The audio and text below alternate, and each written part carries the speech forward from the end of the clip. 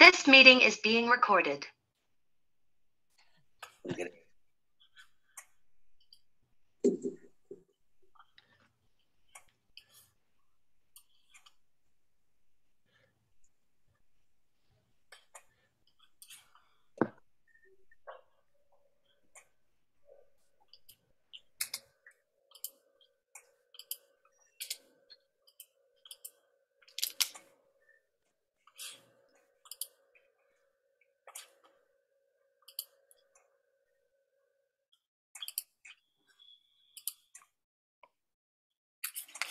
Namaste everyone. Happy Chinese New Year today. Year of the Tiger.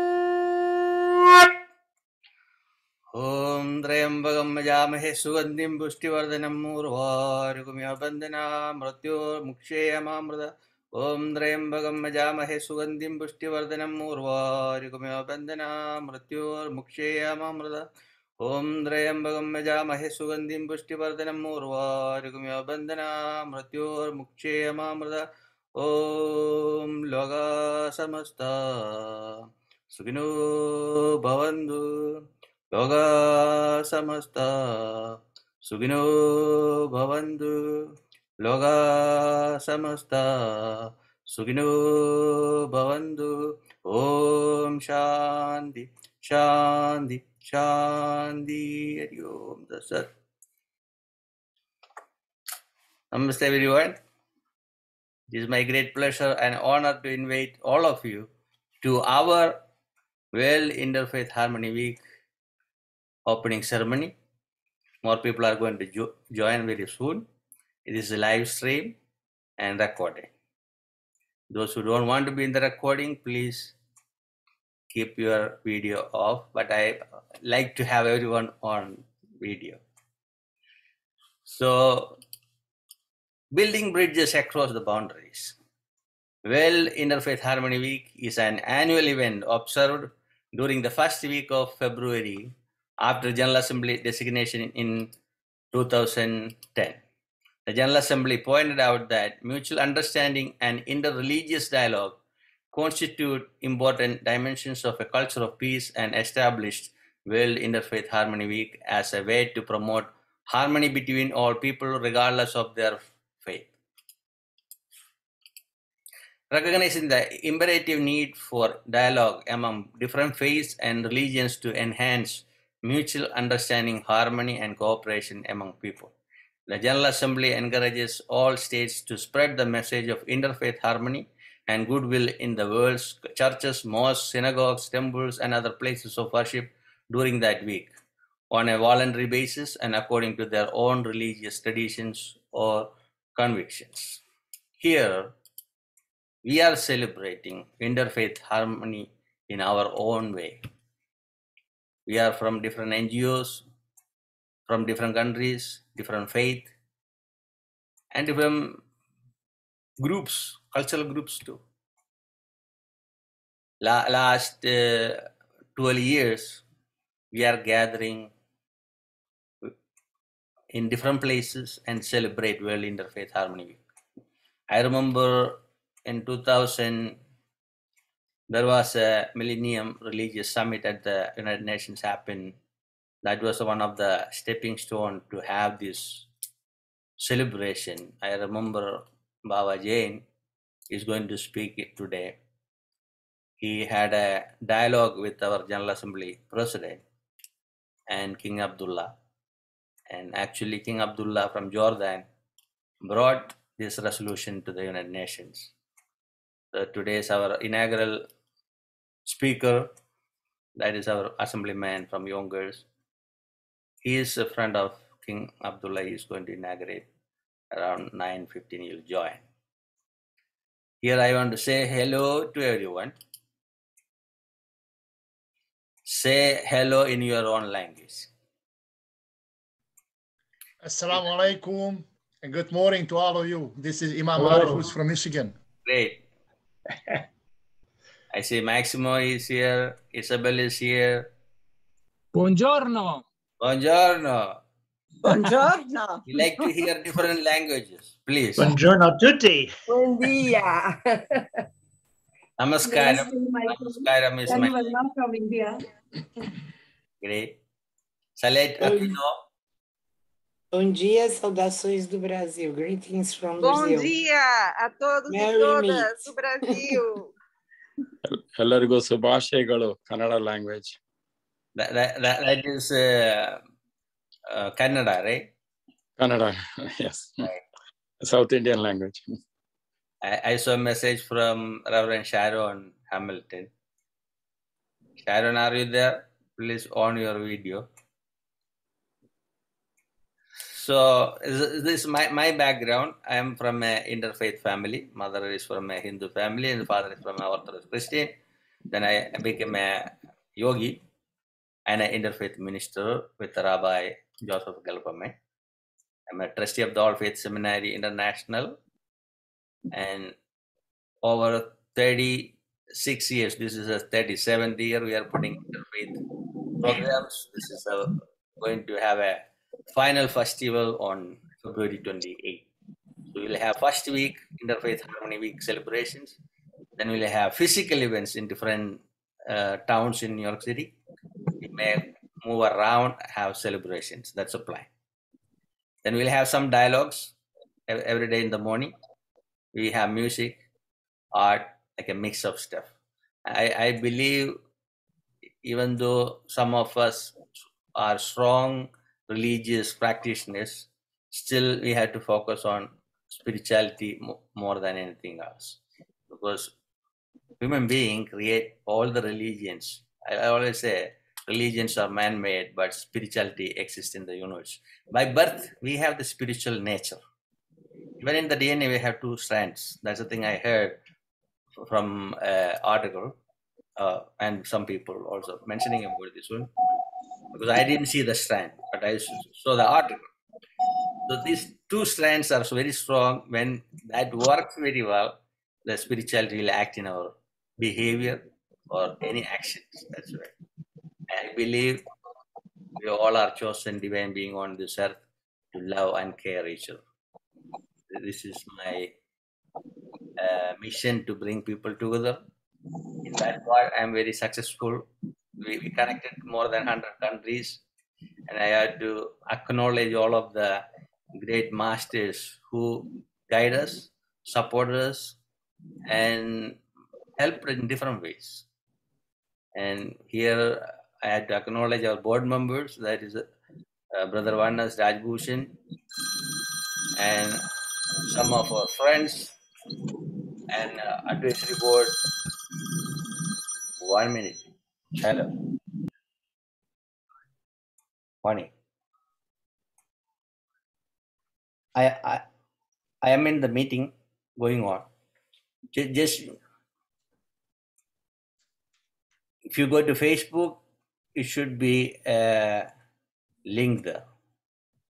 Where you saw the flyer, it should be linked there.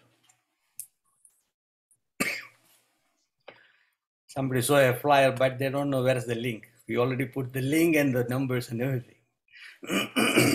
Anyway, so yesterday I was having a wonderful discussion with the Dr. Frank Kaufmann to have a deeper, meaningful actions for interfaith work in the world.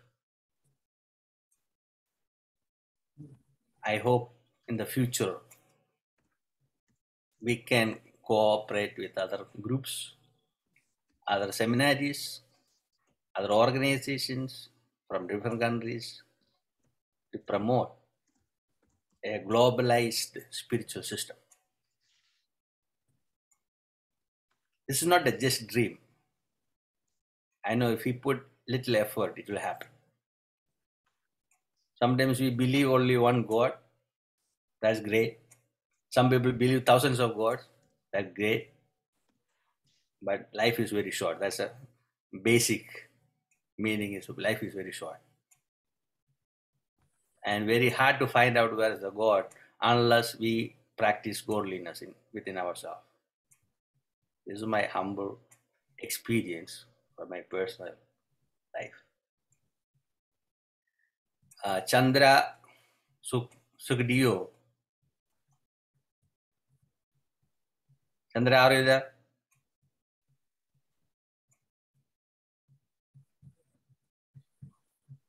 Okay, anyway. Yes, Guruji, I'm here.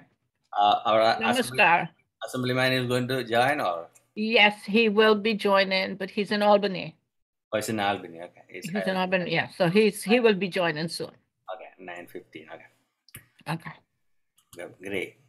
I want to see, I had to mention about our advisory board members, Grandmother Patricia and Davis, Susanna, Frank Kaufmann, and I see our Sharon from long-time friend supporting us, and one of the trustee from Argentina, that is Ravi, and our director and my long-time friends, Mirta Bado, she's also here, and my friends from UN, Richard Jordan and Lindy are here, and Scientology leader, Reverend Massimo Perino is here, and Salate Aquino also here, and some other people are here, I see.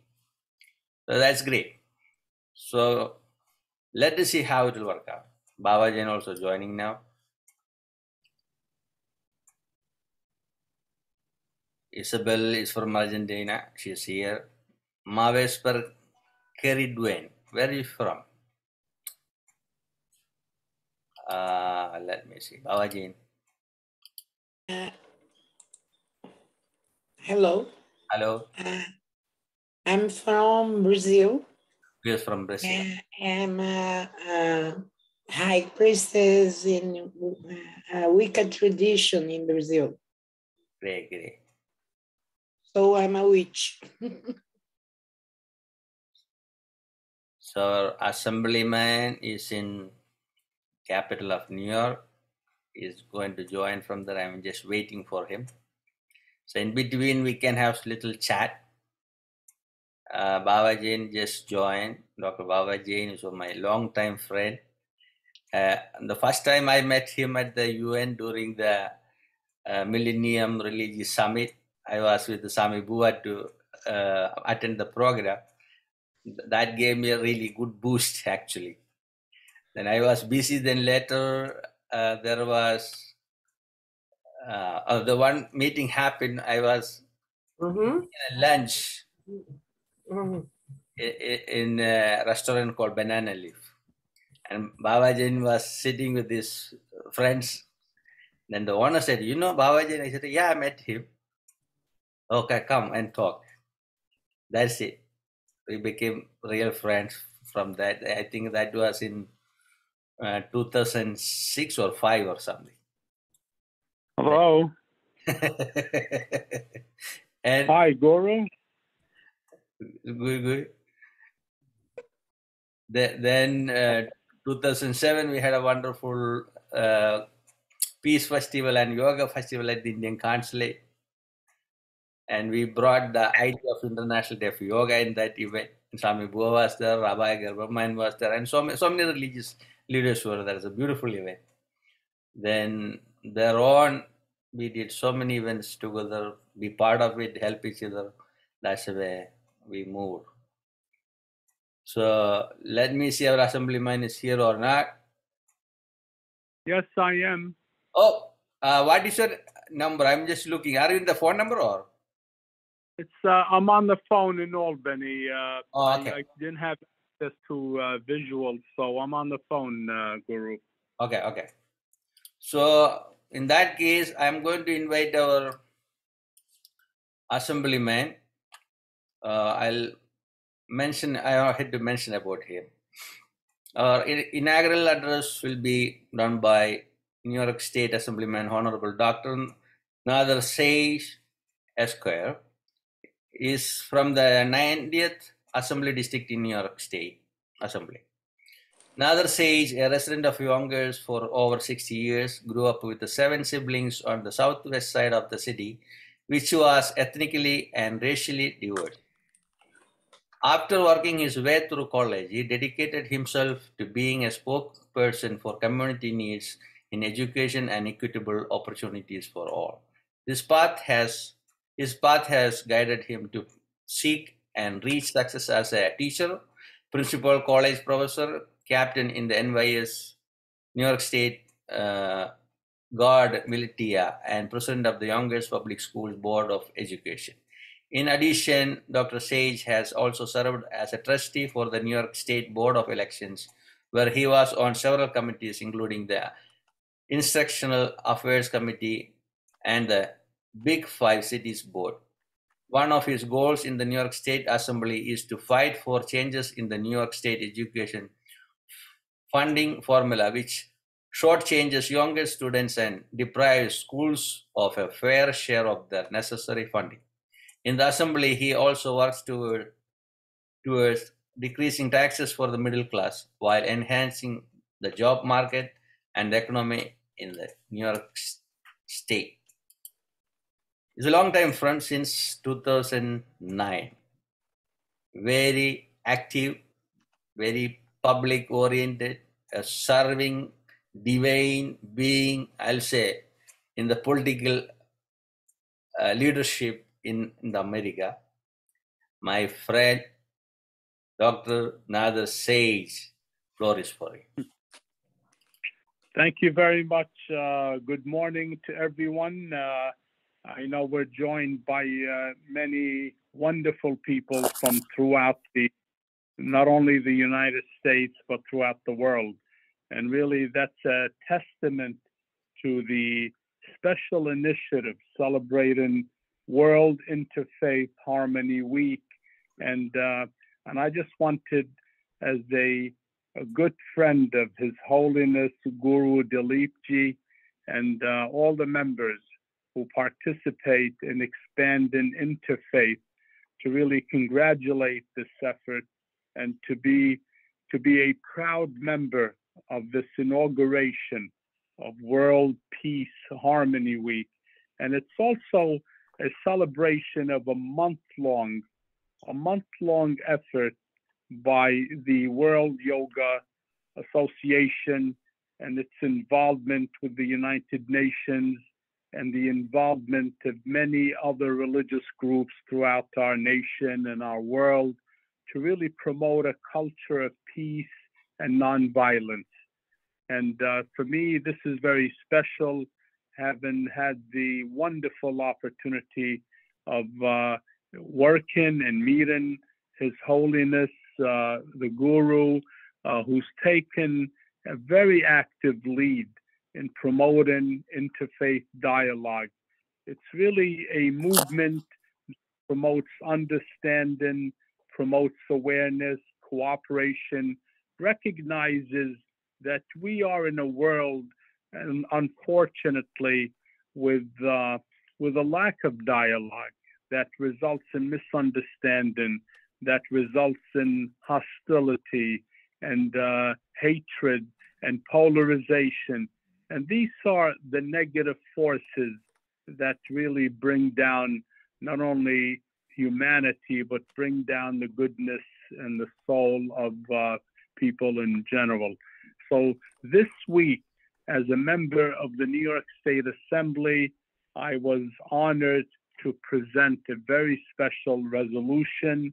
This is a New York State resolution that's adopted by the New York State Assembly and the New York State Senate that really recognizes and promotes this 37th annual, 37 years of ongoing success celebrating World Interfaith Harmony.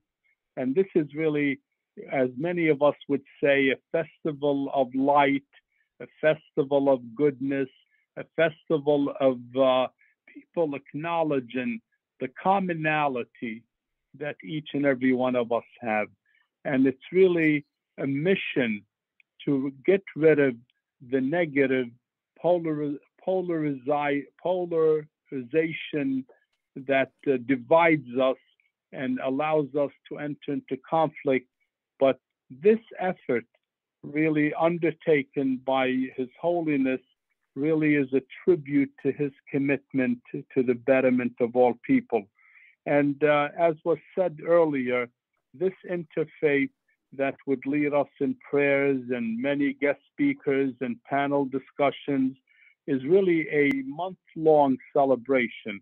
It will involve music and the art and the dance, devotional songs, and there'll be opportunities for questions and answers, and at some point, I'm sure, an award ceremony.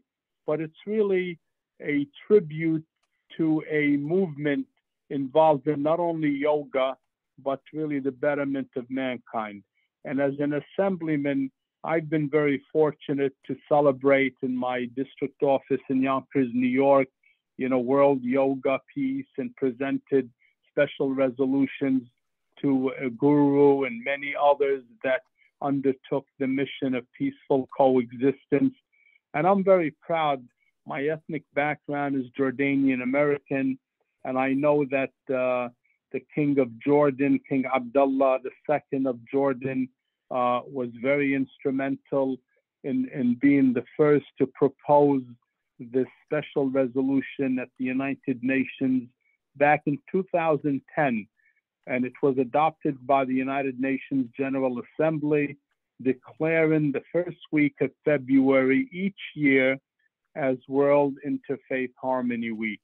And in the New York State Assembly and Senate, it is my pleasure to introduce a similar resolution, which would be adopted and again proclaiming the first week of February as World. And because when we look around the world and we look at the conflicts that divide us because of race and ethnicity, and the conflict that divides us by gender, by who's rich and who's poor, and the social demographics, really is, it's difficult to acknowledge that with all the negative, that there's an opportunity we can turn the tide. And the turning of the tide starts with what you and everyone who's joining in this special telecast is working on and doing.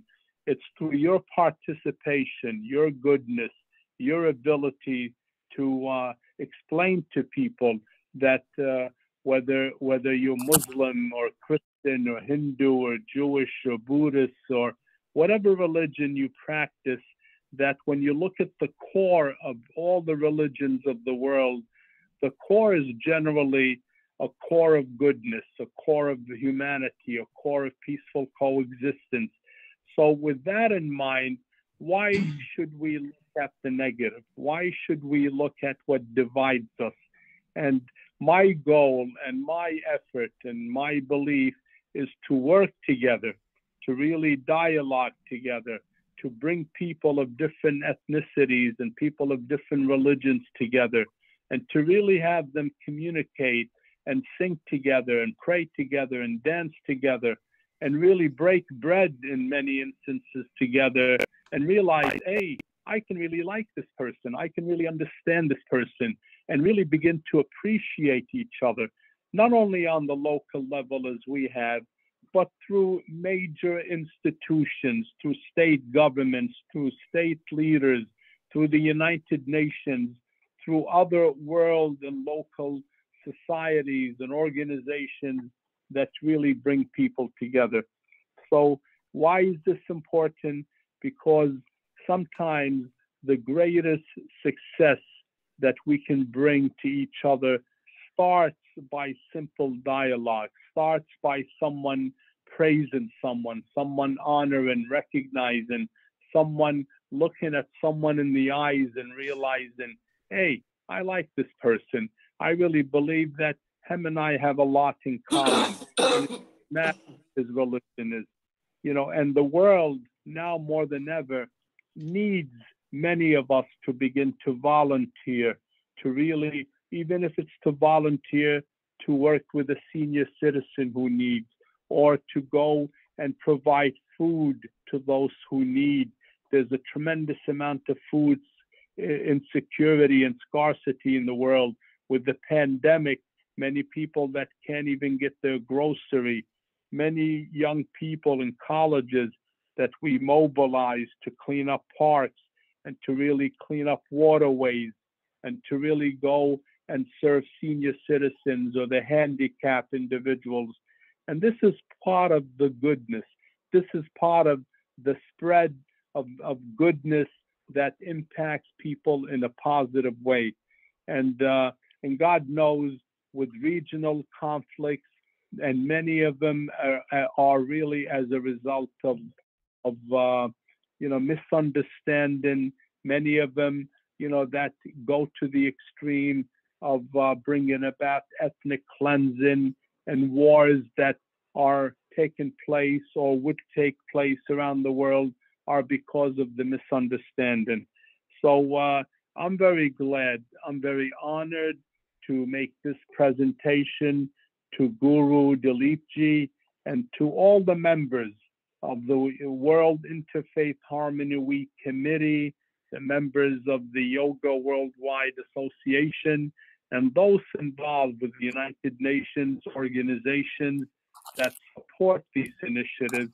It's really an effort to say a very big special thank you. We appreciate what's happening. And I, as a member of the State Assembly, as a member of government, I bring back to my roots, my ethnic roots, my growing up in a community, a large family where tradition and religion and values are very important for me, to really jump on board this bandwagon of goodness and this effort to promote world peace and harmony, and to focus on commonality, not differences, and to really focus on conflict resolution, and to really begin to pull back the polarization that has divided us, not only here in New York and the USA, but throughout the world. And to really begin to say, good work, congratulations, keep up the hard work, and know that I will be involved on a regular basis, whether this week, the rest of the month in February, and throughout the year and years to come, to work with Guru and the many other wonderful people, King Abdullah II of Jordan, who continues to promote interfaith, Muhammad Shahidullah of the Interfaith Center of the USA, of course, my friend Dr. Charles Shenavaj of the Westchester Council Against Islamophobia, Dr. Frank Kaufmann, and the many others that work with the Guru, and also my staff member, Chandra Sukhdeo, who's of Indian Trinidadian background, who was really my liaison with the Guru. I'm very grateful for this opportunity, and to really be able to kick off, and this special inauguration is for me very special, and I would cherish it. So Guru, thank you very much. Wish you the very best, and God bless you, and continue to give you the strength and the endurance to keep working as you have, because it is really worthy, and it is, in my opinion, one of the greatest assets of enhancing humanity in a very positive way. Thank you very much, Guru. Thank you, dear Assemblyman Honorable Nader Sage, for inaugurating this wonderful occasion. And that is a great blessing for us. I want to introduce one of my friends, that is Dr. Bava Jain, who's a close friend of King Abdullah. So I hope one day you both can meet. So that will be wonderful. He's in Florida now. He used to be in New York. So let us see. So when you are coming back to Yonkers? I'm coming back to Yonkers actually Thursday afternoon. And by the way, 2 months ago, I had the pleasure of meeting with King Abdullah when he was at the United Nations. And we had a long, nice one-to-one discussion, again, talking about peace and talking about expanding relationships between the USA and Jordan, and really promoting a lot of good causes. So, I'm glad he's involved. He definitely, him and before him, his father, His Majesty King Hussein, was really, for many, many years, the Hashemite family were, the protectors and the pillars of interfaith, especially in the Middle East, which was extremely important for people of all ethnicities and especially all religions to feel safe and feel wanted. And it's a tribute to the Hashemite family, and for King Abdullah II of Jordan to continue this effort is really very special. Thank you so much, man. I know you had to go back to your meetings. So I'm going to introduce our keynote speaker. That's Dr. Bava Jain. Dr. Bava Jain is a Secretary General for the World Council of Religious Leaders.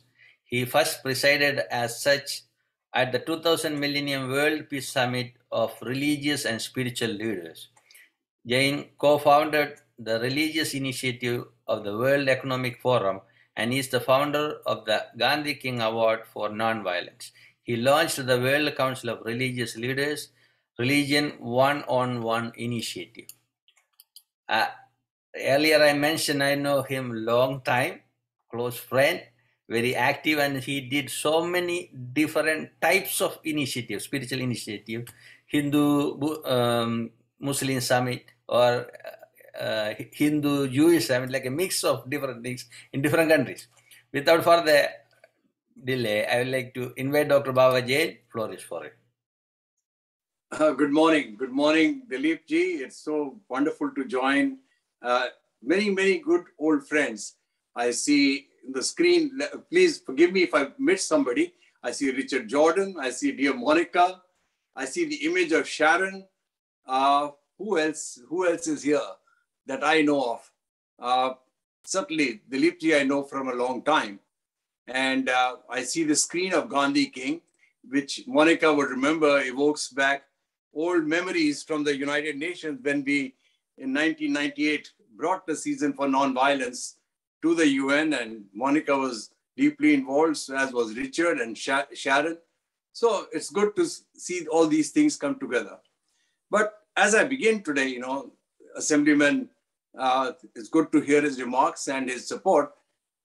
Two things which I want to share on a lighter note and on a serious note. On the serious note first is that the last 2+ years has brought to surface the fragility of life as we know it. The COVID has changed everything the way we knew it, the way things worked. And today we are reflecting back and seeing what we could do. There are people who are actually going into early retirement because they feel they want to have a quality of life, not just be slaving to work and work and work. The other part is the human ingenuity. This has been such an enormous opportunity for us to retool. And for us, we've done so much in this time that we launched online platform. It's called the Center for Responsible Leadership. 2019, we had our first summit at the United Nations. So it's just been a blessing so that we could really take stock and see what we want to do with our own lifetimes, in our own lifetimes, with our own lives. So going into the Assemblyman, he evoked the presence of King Abdullah. I had the honor of meeting His Majesty King Hussein also. But an incident that comes to my mind, because the Dileepji had asked me to mention this and some of the experience. I didn't tell you this story. I was a guest of His Majesty King Abdullah in Jordan. I was at the royal court, and I received a call from very senior officials in Syria. And they knew I was in Jordan. They wanted me to go to Syria. So His Majesty is there, the royal court people are there. And now here, I had come to Jordan by car from Israel. So my passport has a stamp of Israel. With that passport, I cannot enter Syria. So we are sitting there. So, when you are in a position of influence, anything is possible. No worries. They call the American ambassador in Jordan. Same day, I got a new American passport. Okay, the king gives me one of the palace cars to drive to Syria. And I'm from the way, there are many checkpoints. At each checkpoint, they're stopping, they're looking, and I could see they were having discussions. But because I was in the car, the royal court's car, they would let me go. I reached the border of Syria. And then there's a problem. They are going, deliberating, talking amongst themselves. And there are people in Syria waiting for me. They are on the phone with me, I'm talking. I said, I don't know what's happening. Finally, they said, no, you cannot enter Syria. I said, why? What happened? So I called my friends and I don't know what they spoke, but later it turns out, look how things work. You're going to the royal court, nobody stops you in the local checkpoints. But on the international border, they're looking at my passport and they're seeing there is no entry stamp into Jordan. They said, where did you come from? So fortunately, the people on the Syrian side are very influential. The people I'm meeting, they're from the government. They gave me an exemption. So then when I had to come back again, the royal court's car was there, brought me back and I shared the story. I said, we have to be careful when we travel with such things.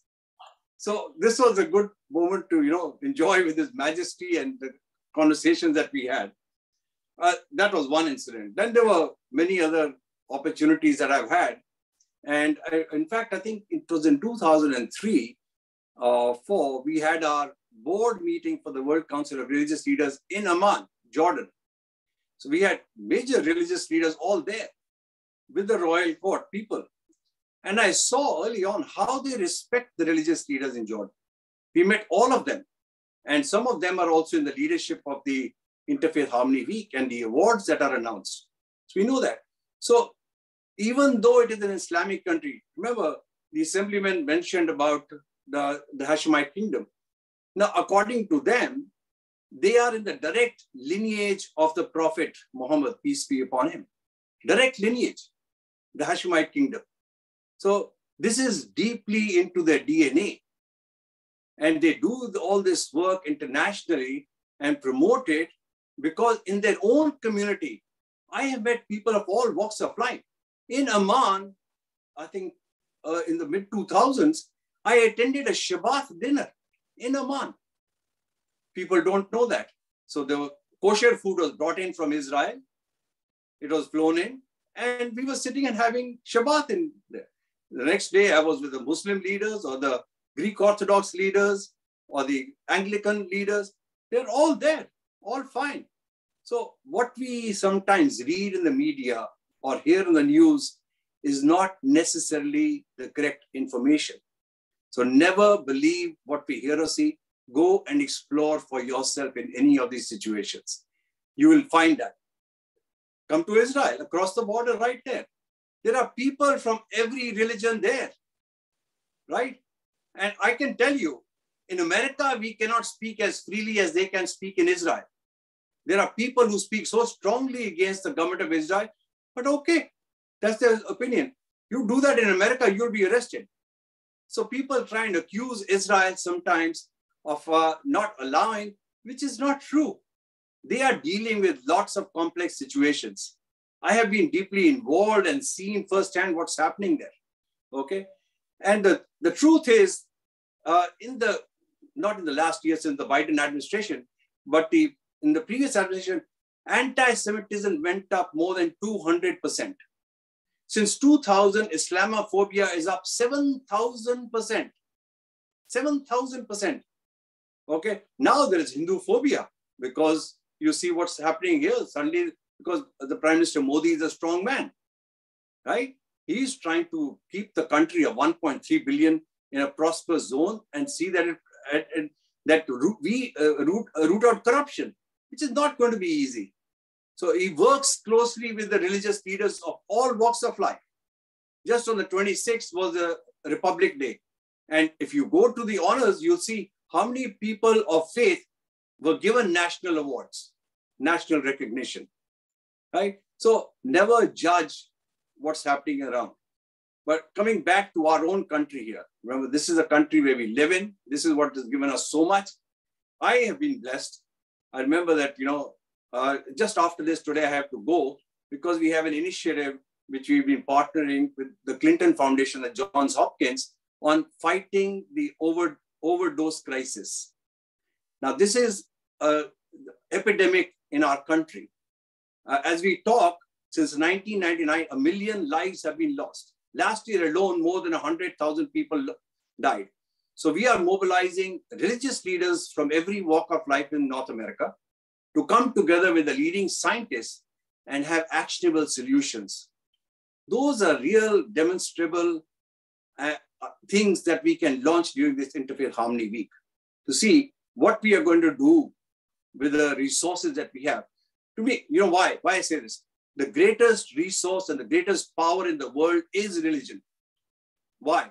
Even Pew will tell you, Pew polls, that over 90% of the world believes in one religion or the other. 90%. Tell me one political constituent or any entity which has that kind of support.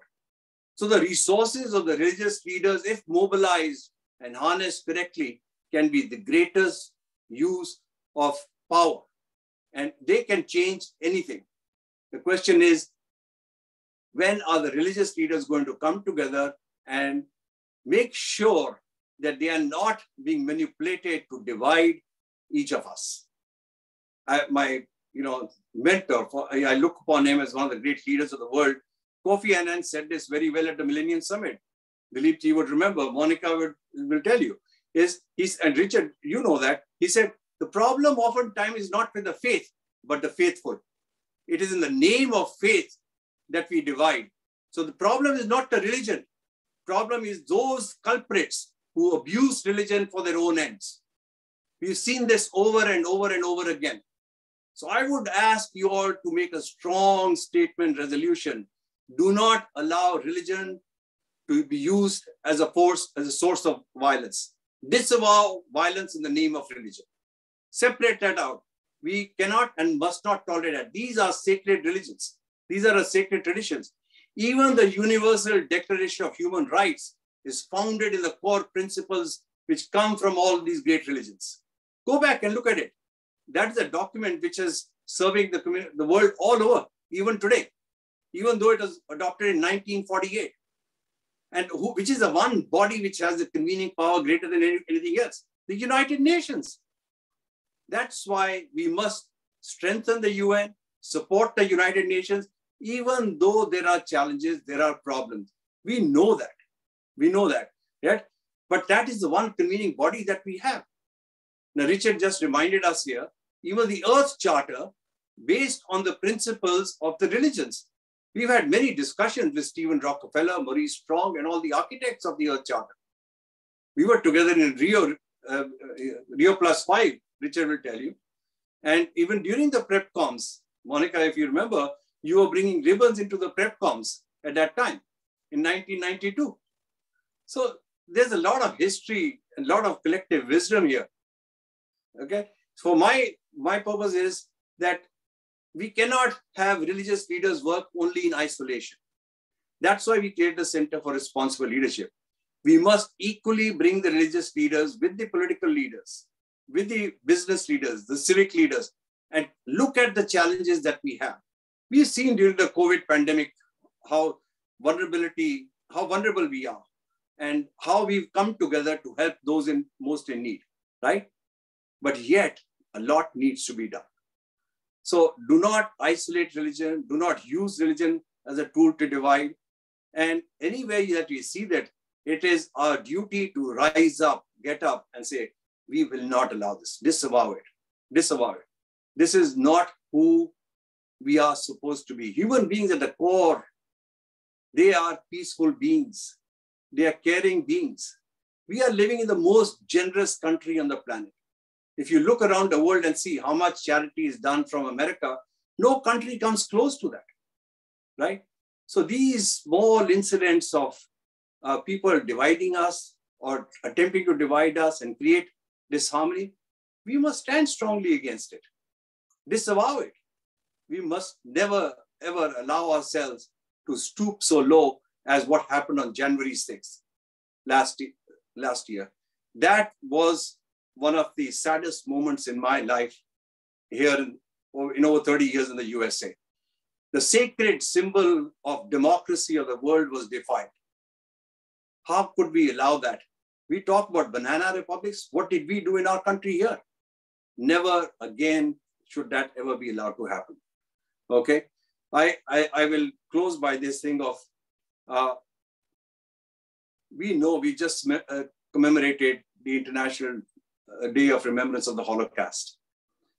2 years ago, I took the senior most Muslim leaders, headed by Dr. Alisa, the Secretary of the Muslim World League, to Auschwitz with American Jewish Committee, with all the Jewish leaders. There were over 60 Muslim leaders. It was a Friday afternoon. And together, now the Imam will see, they got down there and offered salat. They prayed there at the site of the 200 meters from the gas chambers, where so many Jewish people and others perished systematically.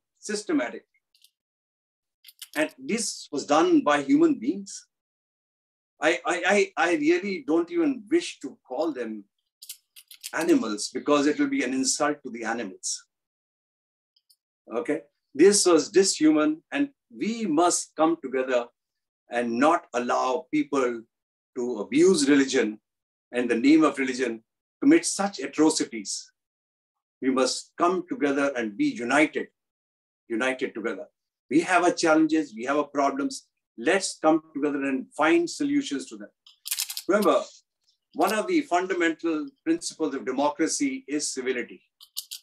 And when you come into a democracy, it is all about compromise.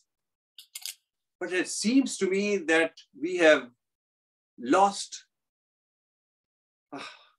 difficult to say, the spirit of compromise has been compromised. This is what has happened. So that we just look at somebody, if you don't agree, you're my enemy. Okay, that is never how a democracy works. Democracy is about always compromising and in incremental small steps advancing to see what is in the best interests of the nation. So people of faith, together with our political leaders, business leaders, get up, rise and say, we will not allow January 6th to ever happen again. We will not allow that. And we must never allow that. And anybody who tries to divide us, tell them, that is not who we are. And last I will say is, our number one goal in life is one. I will say, make that your default setting. What is that? Peace of mind. Make peace of mind your default setting. No matter how you get disturbed, come back to the default setting and you will make the wise decisions that are required in this world, in this society. So I wish you the very best, Dileepji and everybody else. Thank you for indulging me, listening to me. I am with you all whenever you want, however you want. Thank you. And, thank you so much for bringing some of my old friends who I haven't had the opportunity to meet in some time. Thank you. Thank you, Babaji. We need a short Jain prayer too. Okay. That we can easily do. Om Namo Arihantanang, Namo Siddhanang, Namo Airiyanang, Namo Vijayanang, Namo Loe Savasahunang, Eso Panchanamo Karo Savapavapanasano, Manglanancha Save Singh Padmanga Vai Mangala. Om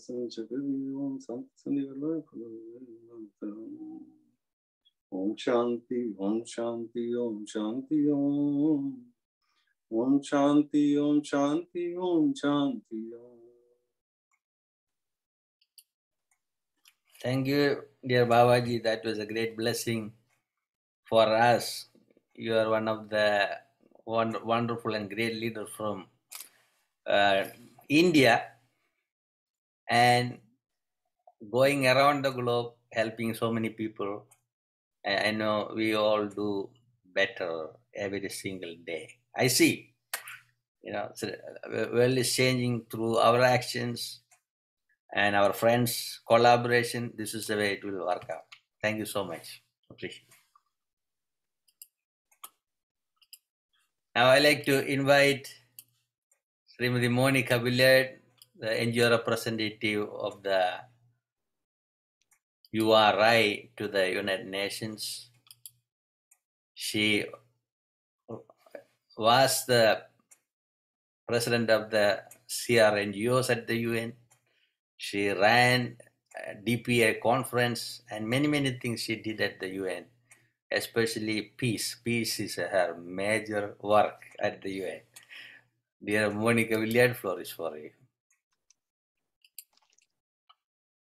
Thank you, Guruji. What an honor it is. And to follow the state representative and to follow Bava Jain, it is my honor to be here with you. I want to personally thank Bava for encouraging me to get involved with the DPI NGO committee in the early 90s, which led me to follow him as the chair of the DPI NGO conference. But it also brought us into the celebration for the Gandhi King season for nonviolence. And that intertwines so much with what I do at the International Day of Peace. But World Interfaith Harmony Week has such a joyful place in my heart because I was president of the Committee of Religious NGOs in 2011. A resolution was voted on in 2010 and celebrated at the very end of 2010 and celebrated for the first time on February and during the week of World Interfaith Harmony Week in 2011. And as the president of the Committee of Religious NGOs, we brought together a group after a day of snow and ice, and we had a breakfast. So we didn't know how many people to expect, and there were 125 people. And we had leaders from UNICEF and UNFPA and the Department of Public Information join us at that breakfast with ambassadors and religious NGOs. It was a simple breakfast. And because of that start, the Committee of Religious NGOs always knew about World Interfaith Harmony Week. To hear about it being presented in the New York State Legislature, that call to action to bring this kind of importance into a broader spectrum is what we heard this morning to set this state for this month's celebration. So I take that as a special place to add prayers today for World Interfaith Harmony Week, not only being a part of what we do online, but what we do in our community, whether it's the action for volunteerism, the call to prayers. Harmony is such an important thing for us to consider at this time of just discordance. It is a time that we have not been coming together to hear the whole. We hear certain notes. We are being called into harmony. And this particular UN resolution uses words that you don't find in UN resolutions usually. It calls on the love of God or the love of good for our neighbors. It brings into us the golden rule. We must think of one another, not just our note, but how we make a symphony, how we make a broader, beautiful new tune. We are being called into, let's reset our mind. I love that, Bava, to reset it for peace of mind. We are being called to reset, to help bring harmony to this world. And I know that each of you are here today because you want to be a part of that, and you are. your very spirit, your very commitment, your prayers, your actions. You are helping us galvanize the energy, not just for World Interfaith Harmony Week, but for how we go forward. We are being called into a new time, and we must live into it with the love of God, with the love of good, not just for ourselves or for old history's sake or for whatever we need. We need to think of the whole. We must think of our planet, of our water, of our lands, of our indigenous peoples who are still in places that are, I think of the Amazon that just had a recent pipe break in Ecuador.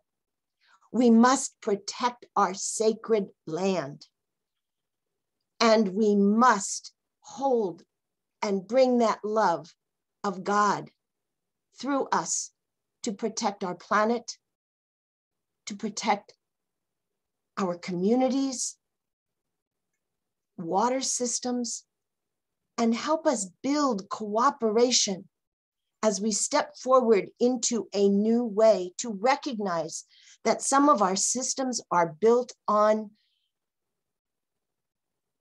prejudice. We need to change those. We need to address those. We can no longer live without loving all of our neighbors. We must address this horrible loss, particularly of young people, because of drugs. We don't need a war. We need a new loving environment and a new way of thinking of our public health. It should not divide us. The health of one is the health of all. So it is in our unity. It is in our harmony. But our harmony is there, just like these beautiful peace lights show a rainbow on my little screen. I hope others are seeing it at the same time. The difference is the way we need to look at our world. We are not the same, but we are certainly not alone. And we are certainly deeply connected to the ground, to the water, and to the ethers above. So I offer a prayer of protection for our peace of mind as we gather here today to really hold our divine spark in a new way of offering that old-fashioned term, love, commitment, action. Let us be the hands of the divine as we reach out in sacred gatherings to harmonize as much as we can to protect our planet, to protect our communities, to protect our democracy, but to protect that deep connection that runs from the divine through all of nature, and that we are being called to live on the earth in a way that can harmonize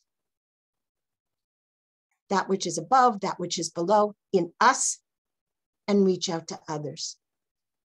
I just thank you, Guruji, for calling us together, for being here to open World Interfaith Harmony Week and month. Thank you, Guruji. And to really call us into action to do one thing and report back to Guruji so he can report back to all of us what you did to harmonize yourself or your community or outreach. And I want to invite you to another event on Saturday night for those in the East Coast. We are taking the World Interfaith Harmony Week World Peace Flag Ceremony that was done in the General Assembly. Bava was at the first one. And we are replaying that to pray for peace and harmony and throughout the world. And we're adding prayers at 7 o'clock Eastern time. I Guruji will have the link today to share. I want to thank you for adding your prayers, your actions, your being to this event, to World Interfaith Harmony Week. Thank you, Guruji. You always bring people together in new and special ways. Thank you. I'm honored to be here. Thank you, Monica. That was a beautiful message. I know we had to go 27 more days. We never give up. Even if one person will continue our work. So like last June, we had 30 days yoga celebration. And even I never did like online 30 days. It was a challenging one, but it was a colorful. Yeah. So let us see. Now we'll have a celebration. Srimati Tanu Verma from Punjab. She's going to bless us with her bhajan. Thereafter, we'll invite all the religious leaders. Tanu Verma, flourish for you. Namaste from India, everybody. Myself, Tanu Verma, devotional singer and spiritual speaker, serving mankind with my devotional concepts and spiritual sessions with the grace of God. I'm so delighted to appear on 37th World Interfaith Festival, and I really thank Guru Dileepji from New York for inviting me here. I would like to greet all the NGO representatives and to all the spiritual leaders present here from all faiths and denominations. For me, singing is my devotion, singing is my faith. So let's continue and let's begin with today's celebration.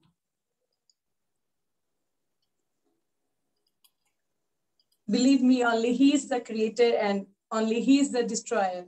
So have faith in that divine energy which resides in each and every one of us.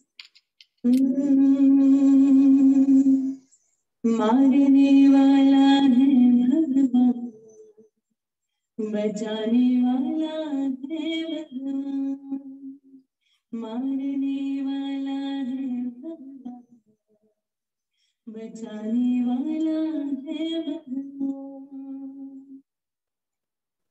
Just listen carefully, each and every word, which includes truths of life.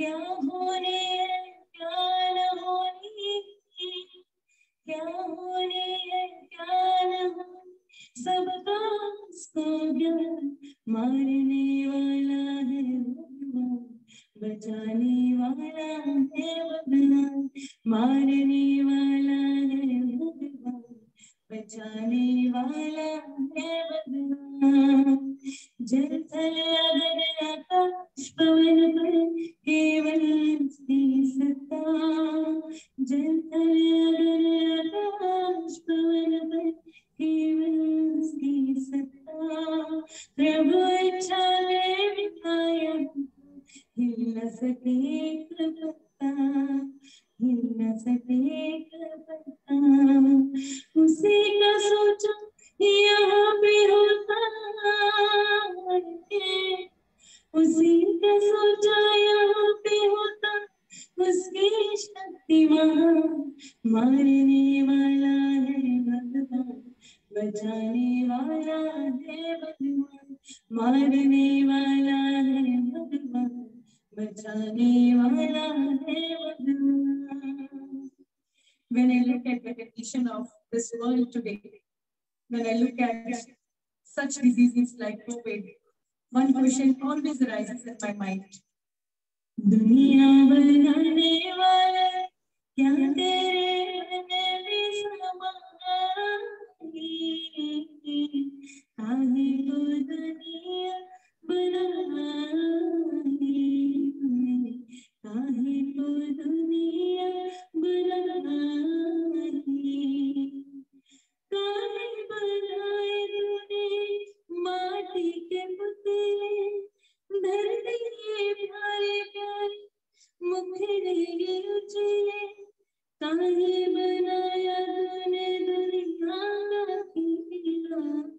जिसमें लगाए जवानी का मेरा छुप छुप तमाशा देखे बाहर तेरी बदाई काहे को दुनिया बनाई तूने काहे को दुनिया बनाई.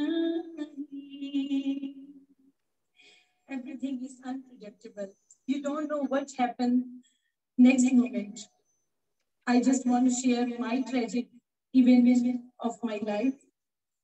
One day I was preparing for Christmas celebration with my 7-year-old daughter, and very next day,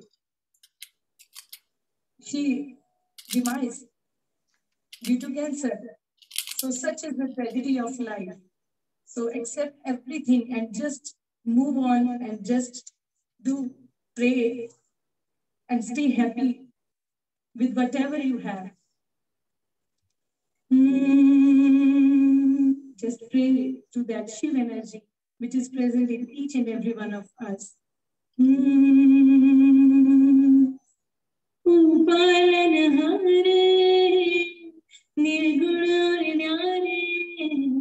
तेरे बिना मेरा कोई नहीं हमरे सजा दो भगवान तेरे बिना मेरा कोई नहीं हाँ तेरे बिना मेरा कोई नहीं जय जय शिव शंभो जय जय शिव शंभो जय जय शिव शंभो जय जय शिव शंभो महादेव शंभो महादेव शंभो हरे हरे महादेव शंभो महादेव शंभो जय जय शिव शंभो जय जय शिव शंभो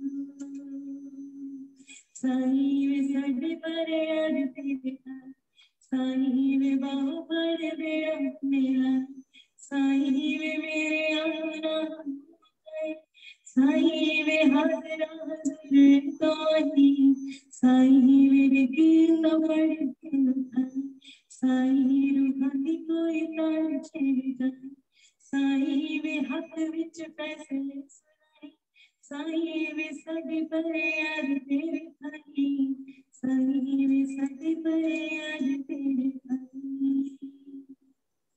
एक तू ही भरोसा एक तू ही सहारा इस तेरे जहां में नहीं कोई हमारा ईश्वर आया ये पुकार ईश्वर आया. Thank you so much. Thank you, Tanu. That was beautiful. Great opportunity. Yeah, then you'll go the last part, okay? Now I'll invite Reverend Dr. Joni Carley. She's going to speak first, then thereafter Sister Celine from India. So upcoming speakers, please keep it on time. Otherwise, we may delay more time, okay? So Joni Carley is a NGO representative of the Cosmos Associates at the United Nations, and she part of the Unity Earth, and more involved with the spiritual groups and religious group at the United Nations. Long time friend, Joni Carley, floor is for you. Thank you, Guruji. Hello to old friends. Hello to new friends here. And it's so wonderful to pick up after the last message about that place inside of us. Because when I think of interfaith harmony, I think of that common essence, that noble seed that lives in each of us. As 12th century Christian mystic Meister Eckhart wrote, he said, the royal seed in us is more than a seed. It is a living fountain that will not be turned off. The divine seed and the divine source cannot be extinguished or put out. The flame that ignites us, the spark of our soul, is an eternal flame. Noble seed requires a noble soil to grow in. So when I read that quote, I think of a question. If every sentient being is a noble seed, then how do we create the personal and the cultural soil to bring every seed to its fullest fruition? Every sentient being has its place in the divine unfolding of the universe, not just as a physical being, but as a soul, as a royal seed who is sparked by an eternal flame. We can put all the elements of an apple into a lab dish, but we can't make an apple because we don't have the metaphysical capacity to spark that life pulse that makes life live. So Eckhart wasn't just talking about seeds of eggs and sperm. He was talking about what Tagore, the Hindu mystic, called the life throb of ages dancing through our blood. The life throb of ages dancing through our blood. I love that image. That he's referring to that primal pulse of God. I like to think of it more in a vernacular term. I think of it as mojo, that energy, that pulse, that seed that's unique in each of us, that's common to all of us. As Monica said, that the love of good, seeking peace of mind, desiring world harmony, those kinds of things, those are the noble seeds. That's the noble DNA in each of us. And I know that our mojo flows the way that love goes, the way that love makes these seeds grow. But they also need good soil. And soil is like the culture, just like a culture in a lab dish will grow some things and it won't grow others. The kind of soil we have as a culture and as individuals really depend on, that really makes the difference of what grows. Will our soil grow justice and compassion, or will it grow violence and corruption? Does it grow militarism, or does it sustain peacefulness? Does it make sure the kids go to bed safe, fed, and warm, or doesn't it? That really comes down to values and cultural values as a collective, but also personally. And cultures are made up of individuals. So I want to go into a meditation in a moment, but I want to talk first about why we meditate. We meditate to get into that deeper inner culture of honesty, clarity, well-being, happiness, into the domain of consciousness. And consciousness is individual and it's collective, but they're interdependent, because the more we develop our individual consciousness, the more we understand that we are unified as one web of life. And coming together to celebrate World Interfaith Harmony Week reminds us that our unity is not something to be achieved or fought for or sought after or tried for. Our unity is just what's so. It's something to wake up to, something to unveil, because it is just so. Celebrating World Interfaith Harmony Week brings us together to fan that indwelling noble flame. So I'd like to really touch into that together by meditating just for a moment. So please get comfortable. Close your eyes if that's comfortable.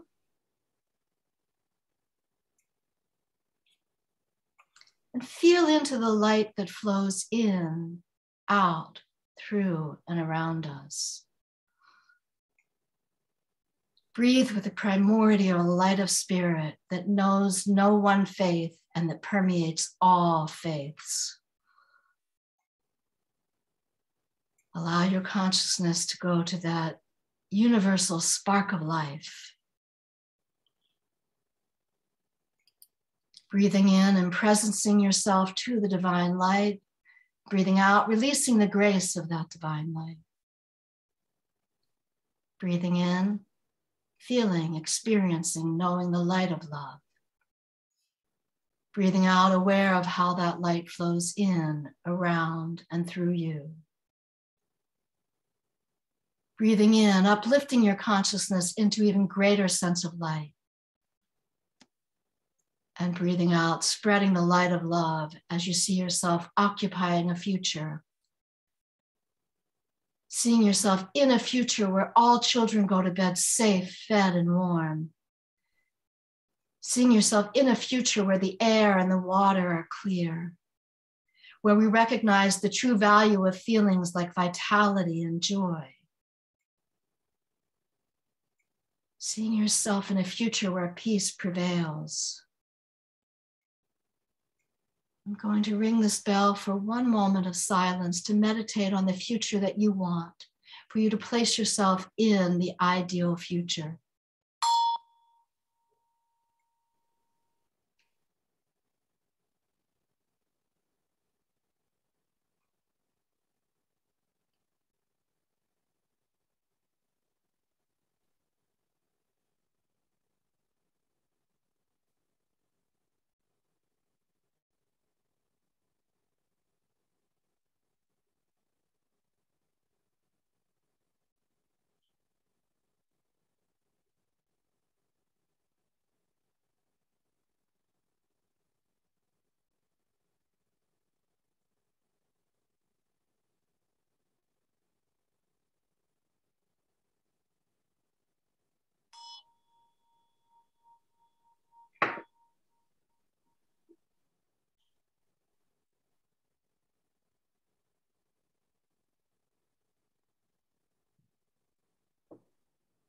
Please pray with me. I call on the one love, the one light, the one spark of spirit, God, Allah, the divine mother, that which cannot be named, the primordial light pulse that fuels the flame of our souls. We give thanks for that spark of divine light in each of us that can never be extinguished or put out. We give thanks that the light of love always calls us toward an ever more compassionate, just, joyful, and loving world. We offer gratitude for all the joys and sufferings that brought us right here, right now, to this historic moment of unprecedented possibilities. We give thanks for how much we light each other up when we come together in spirit, in interfaith harmony. We give thanks for the wisdom and guidance all religions and spiritual traditions bring to creating a world where all our relations are well and happy. To a world where people's spirits are nourished and free, to a world where we no longer have to seek our unity because we know our unity as the natural law that it is. A world where unity is recognized as the norm and separation is understood as a call for healing. We come together in sacred circles like this to raise up the vision of the world we want to consciously cause, to raise up the co-creativity that will map our way forward, to raise up the service it takes to cause visions to manifest. We come together knowing that now is a time like no other, because our interdependence is supported by an interconnectedness we have never known before this moment in time. And now is the time to say a big, bold, and bodacious yes to a new vision of an ever more compassionate, just, joyful, and loving world. We give thanks for this historic moment of unprecedented possibilities. We give thanks for all the generations of love warriors who forged the path for us to be right here, right now. We give thanks that World Interfaith Harmony Week calls us together to forge new pathways and to renew timeless pathways toward a world that works for everyone. We release this prayer into the universe, knowing that we each go forward as the expression of divine light that lives in, of, and through us, and knowing that peace will prevail on earth.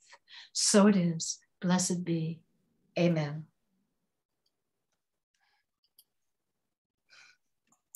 Thank you, Reverend Dr. Joni Carley. That was a beautiful meditation prayer. I appreciate all of your support. I know more events are coming. The NGO committee also, religious committee also going to put one program. I don't know, it's 9th or 25th. We are waiting to hear from Reverend Dion. Then it's the 9th. 9th, okay, fix it. Okay, perfect. So we'll be in touch very soon. So now I like to invite my sister, That is Sister Celine Paramundayil. Is a sister from the Medical Mission Sisters. She was an NGO representative at the UN. Now she moved back to India, end up in Madhya Pradesh, where a sister. And I always mention this point, that is, she is the person supported us, your community, to be part of the UNDGC. I asked recommendation letter to different NGOs. She's the person gave me. I don't want to mention other people's name. Because of her support, we have DGC accreditation, affiliation, and the ECOSOC accreditation now. We have two. Sister Celine, floor is for you.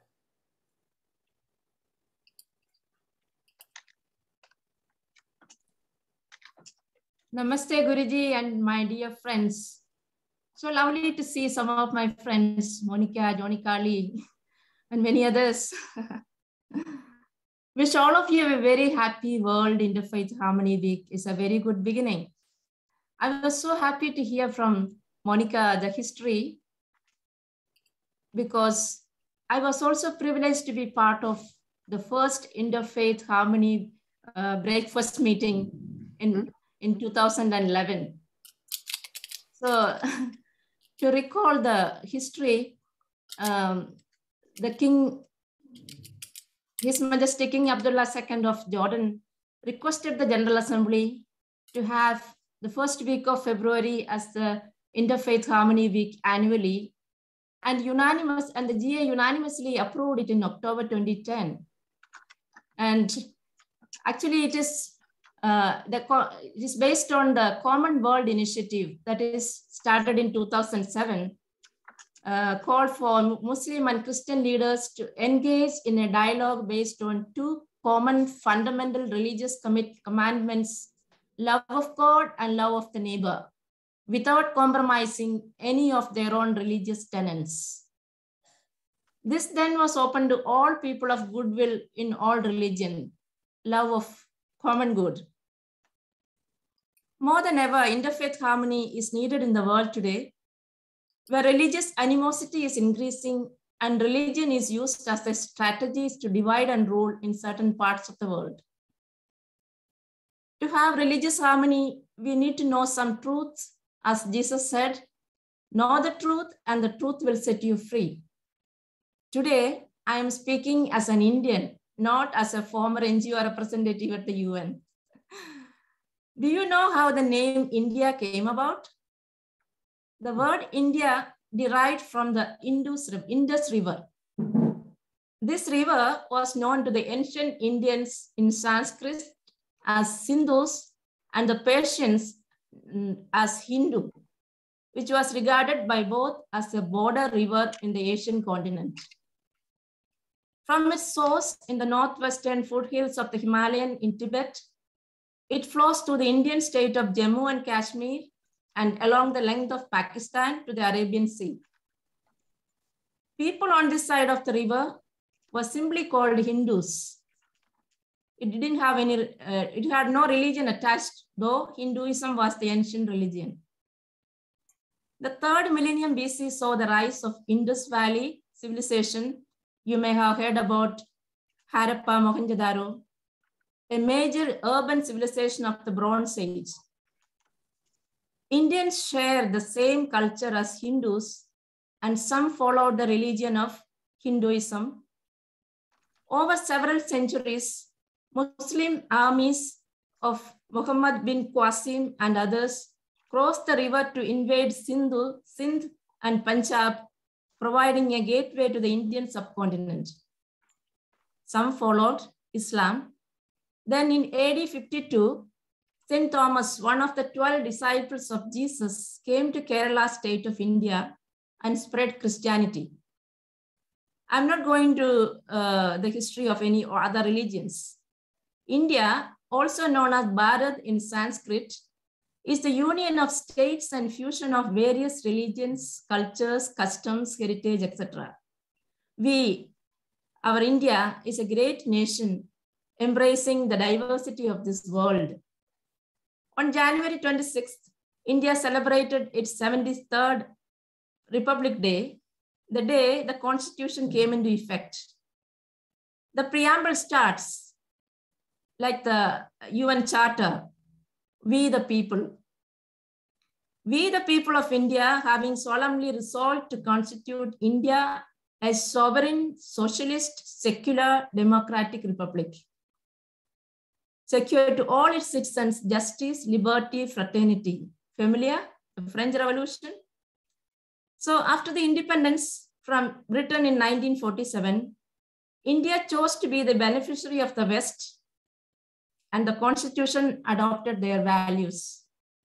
Sovereign meaning a rule of law based on the book of Deuteronomy in the Bible. Hinduism is based on caste. There is no equality, but only hierarchy, as Brahmins on the top and Shudras on the bottom, and Dalits even below. We Indians are proud to say, according to our Constitution, all citizens are equal before the law. Now I want to tell you some unfortunate, sad facts. In 2021 alone, India witnessed 486 violent attacks on Christians, with 39 hate crimes in the state of Karnataka alone in the name of religious conversion. Christianity existed in India for the last 1,970 years, and it remains steady for the last 40 to 50 years, a tiny percent, that is 2.3% of the total population of India. Christians are not foreigners, but Christian citizens of India. I love all my brothers and sisters belonging to Hindu, Muslim, and other religions. But it is very sad to say the right-wing Hindutva group's slogan is to make India a Hindu nation. And no media will report the attacks on Christians, let alone take actions by the police. Why? Because they have the silent support of the political leaders. We need more dialogue among the religions, and let us hope that this initiative will provide a focal point from which all people of goodwill can recognize that the common values of all the religions, the common values we hold outweigh the differences we have, and thus providing a strong dosage of peace and harmony to their communities. So we can still live in harmony if we really understand our history and the meaning of religion, love of God and love of neighbors. I'd like to congratulate and thank our Guruji for organizing this beautiful event, one of my favorites while at the UN. Since 2011, we Medical Mission Sisters and Associates without fail used to attend this beautiful program. And even though the UN is closed now, in fact, not physically, we cannot attend physically, but Guruji has opened this forum for all of us to come together and celebrate this beautiful festival or the Interfaith. And thank you, Guruji, for giving me this opportunity, though I'm not at the UN. Now I'm in Madhya Pradesh, freezing cold. Let me conclude with a song, Asatoma Satkamaya, meaning lead us from untruth to truth. Tamasoma Jyotirgamaya, lead us from darkness to light. Mrityorma Amridangamaya, lead us from death to life. So Guruji, let us sing together. Asatoma Satkamaya, Tamasoma Jyotirgamaya, Mrityorma Amritam Gamaya. Om Shanti, may peace prevail on earth. Jai Hind. Jai Hind. This is a real interfaith. A sister from Christian community is singing or chanting a mantra from Hindu religion. This is a real interfaith. I love you brought some points. We have to work on a lot of things in India. Not only India, different countries too. It's very hard for make people to understand how to behave in the society. Even if they have a certain culture or religion or ethnicity, is very hard. Even I saw that in my own house. So a long time, over 53 years I'm working on this one, still problems going on around me. So thank you, sister. I know it's a night there. I appreciate your support. Now I like to invite Shri Ravi Vaidyanaat Sivachariar, is the director and the religious leader from the Ganesh temple. Let me see, I'm looking. Yes, I'm here. Perfect. Can I go ahead? Yeah, 1 minute. I want to mention Ganesh temple. That is temple Sami Bua used to go and teach yoga classes every Sunday. I used to bring him there as a caretaker. Wherever he goes, I go with him. That's the way I was. So there's a great blessing. He's joining with us. Last week we had a wonderful meeting with the president of the temple, Dr. Sumamai Surkar, and Raviji and other leaders, with our deputy director of the Asian Affairs from the governor's office. We had a beautiful event. I'm looking forward to have the governor's support to our community in New York. All the religious community, not only Hindu community, all the religious community needs support. Without delay, I want to invite Shri Ravi Vaidyanaat ji. Floor is for you. Namaste to all of you assembled here. And on behalf of the Hindu community, I would first wish to begin with a chanting of a Hindu prayer, joining everyone assembled here on this auspicious day of opening ceremony of the 37th annual World Interfaith Festival, also the celebration of Interfaith Harmony Week. My prayer is going to be in Sanskrit, but however, I will give a brief meaning in English too.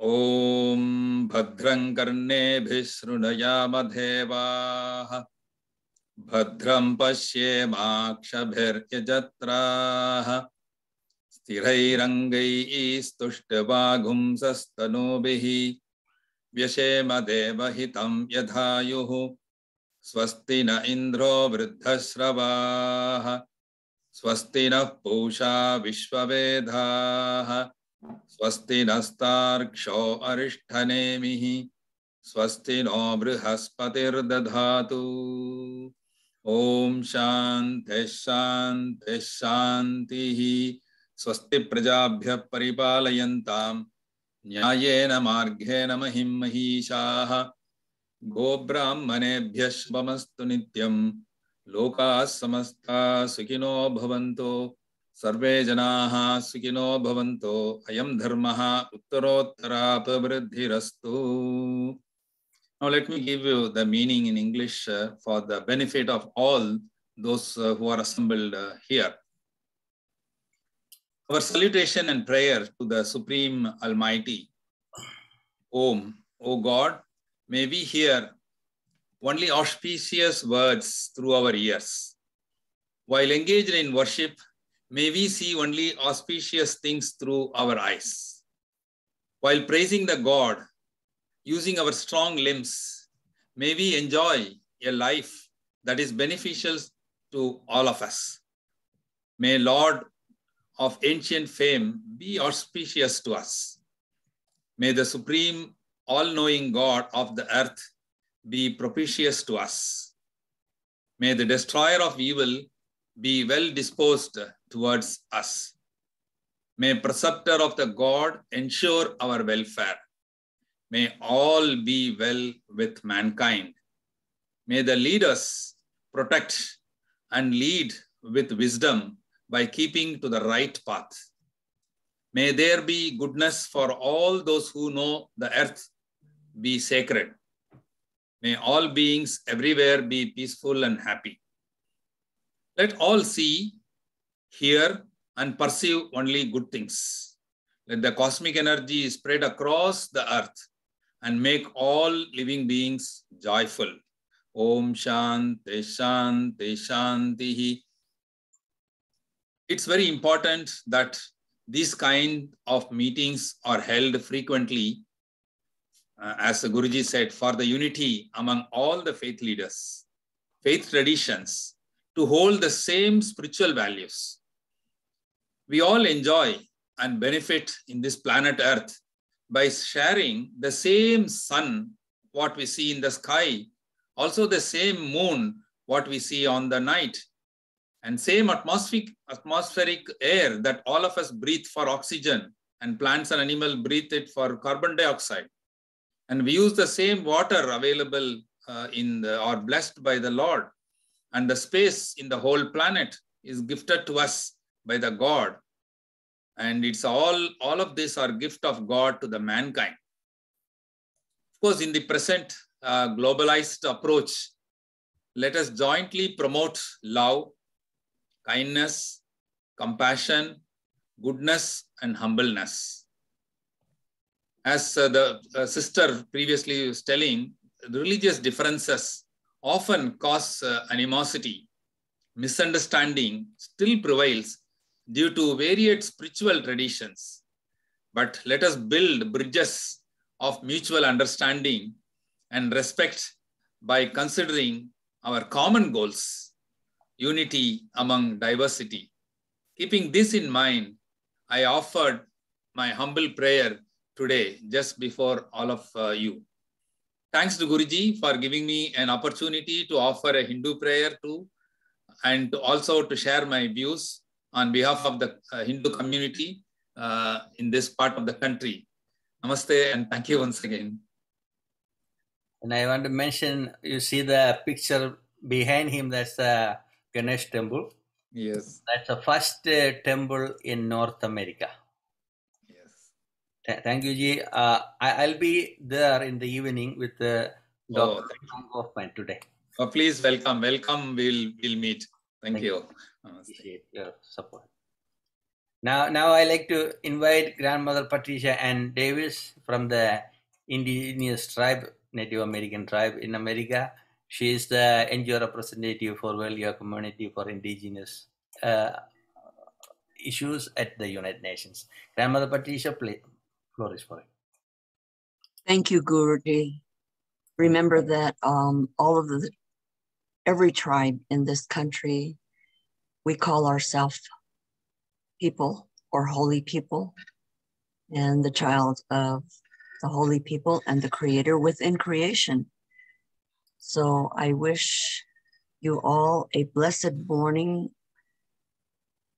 and the time of the day that you are in on this Mother Earth.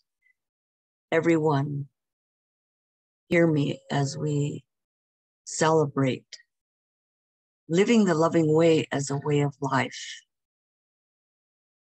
When I say I acknowledge and have gratitude for this precious time to share precious knowledge from an indigenous lens, where we all exist within the oneness of natural order law that governs us all equally. In my traditional introduction, I am a precious child of Creator, and so is everyone equally.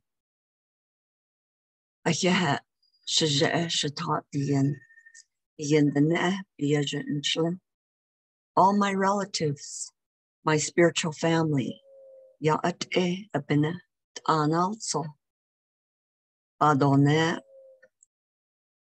I am born of the Mississippi Band of Choctaw.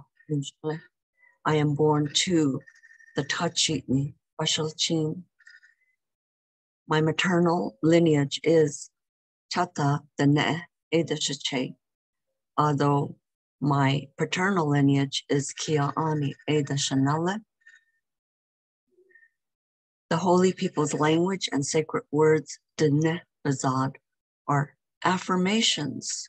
The affirmations are in the container, the context of the natural order. It is a fact that we are all born spiritually holy and within spiritual holiness and wholeness. February is the time of birth of the baby eagle. We call this Atsa Biyaj. It is the remembering and awakening to the fundamental basis of our spiritual equality, Hojojik Ina. And there is a place within our head where the hair twirls, where that eagle plume is existing as a symbol of this spark of divinity and inherent sovereignty and our inherent holiness and sacredness within us and around us. When we talk about creation, we're existing in co-creative power. Each of us have this co-creative power within us to have power with each other. And this is from our own sacred self within our sacred place in the universe of oneness. That's the word we use. We say, Hojo, it's all encompassing, and no one can exist outside of or separate. And so I'd like to acknowledge my late father, my Dene father, who gave me a life task of undoing the thinking that caused so much violence and suffering to our people, the original people of this land. And what I'm saying today is not a conversion process. It does not require a take away and replace or take away and supplant. It is the natural order laws are what historically happened to us, conversion to take our indigenous people out of our sacred place and our sacred place in the universe and replace it and supplant it by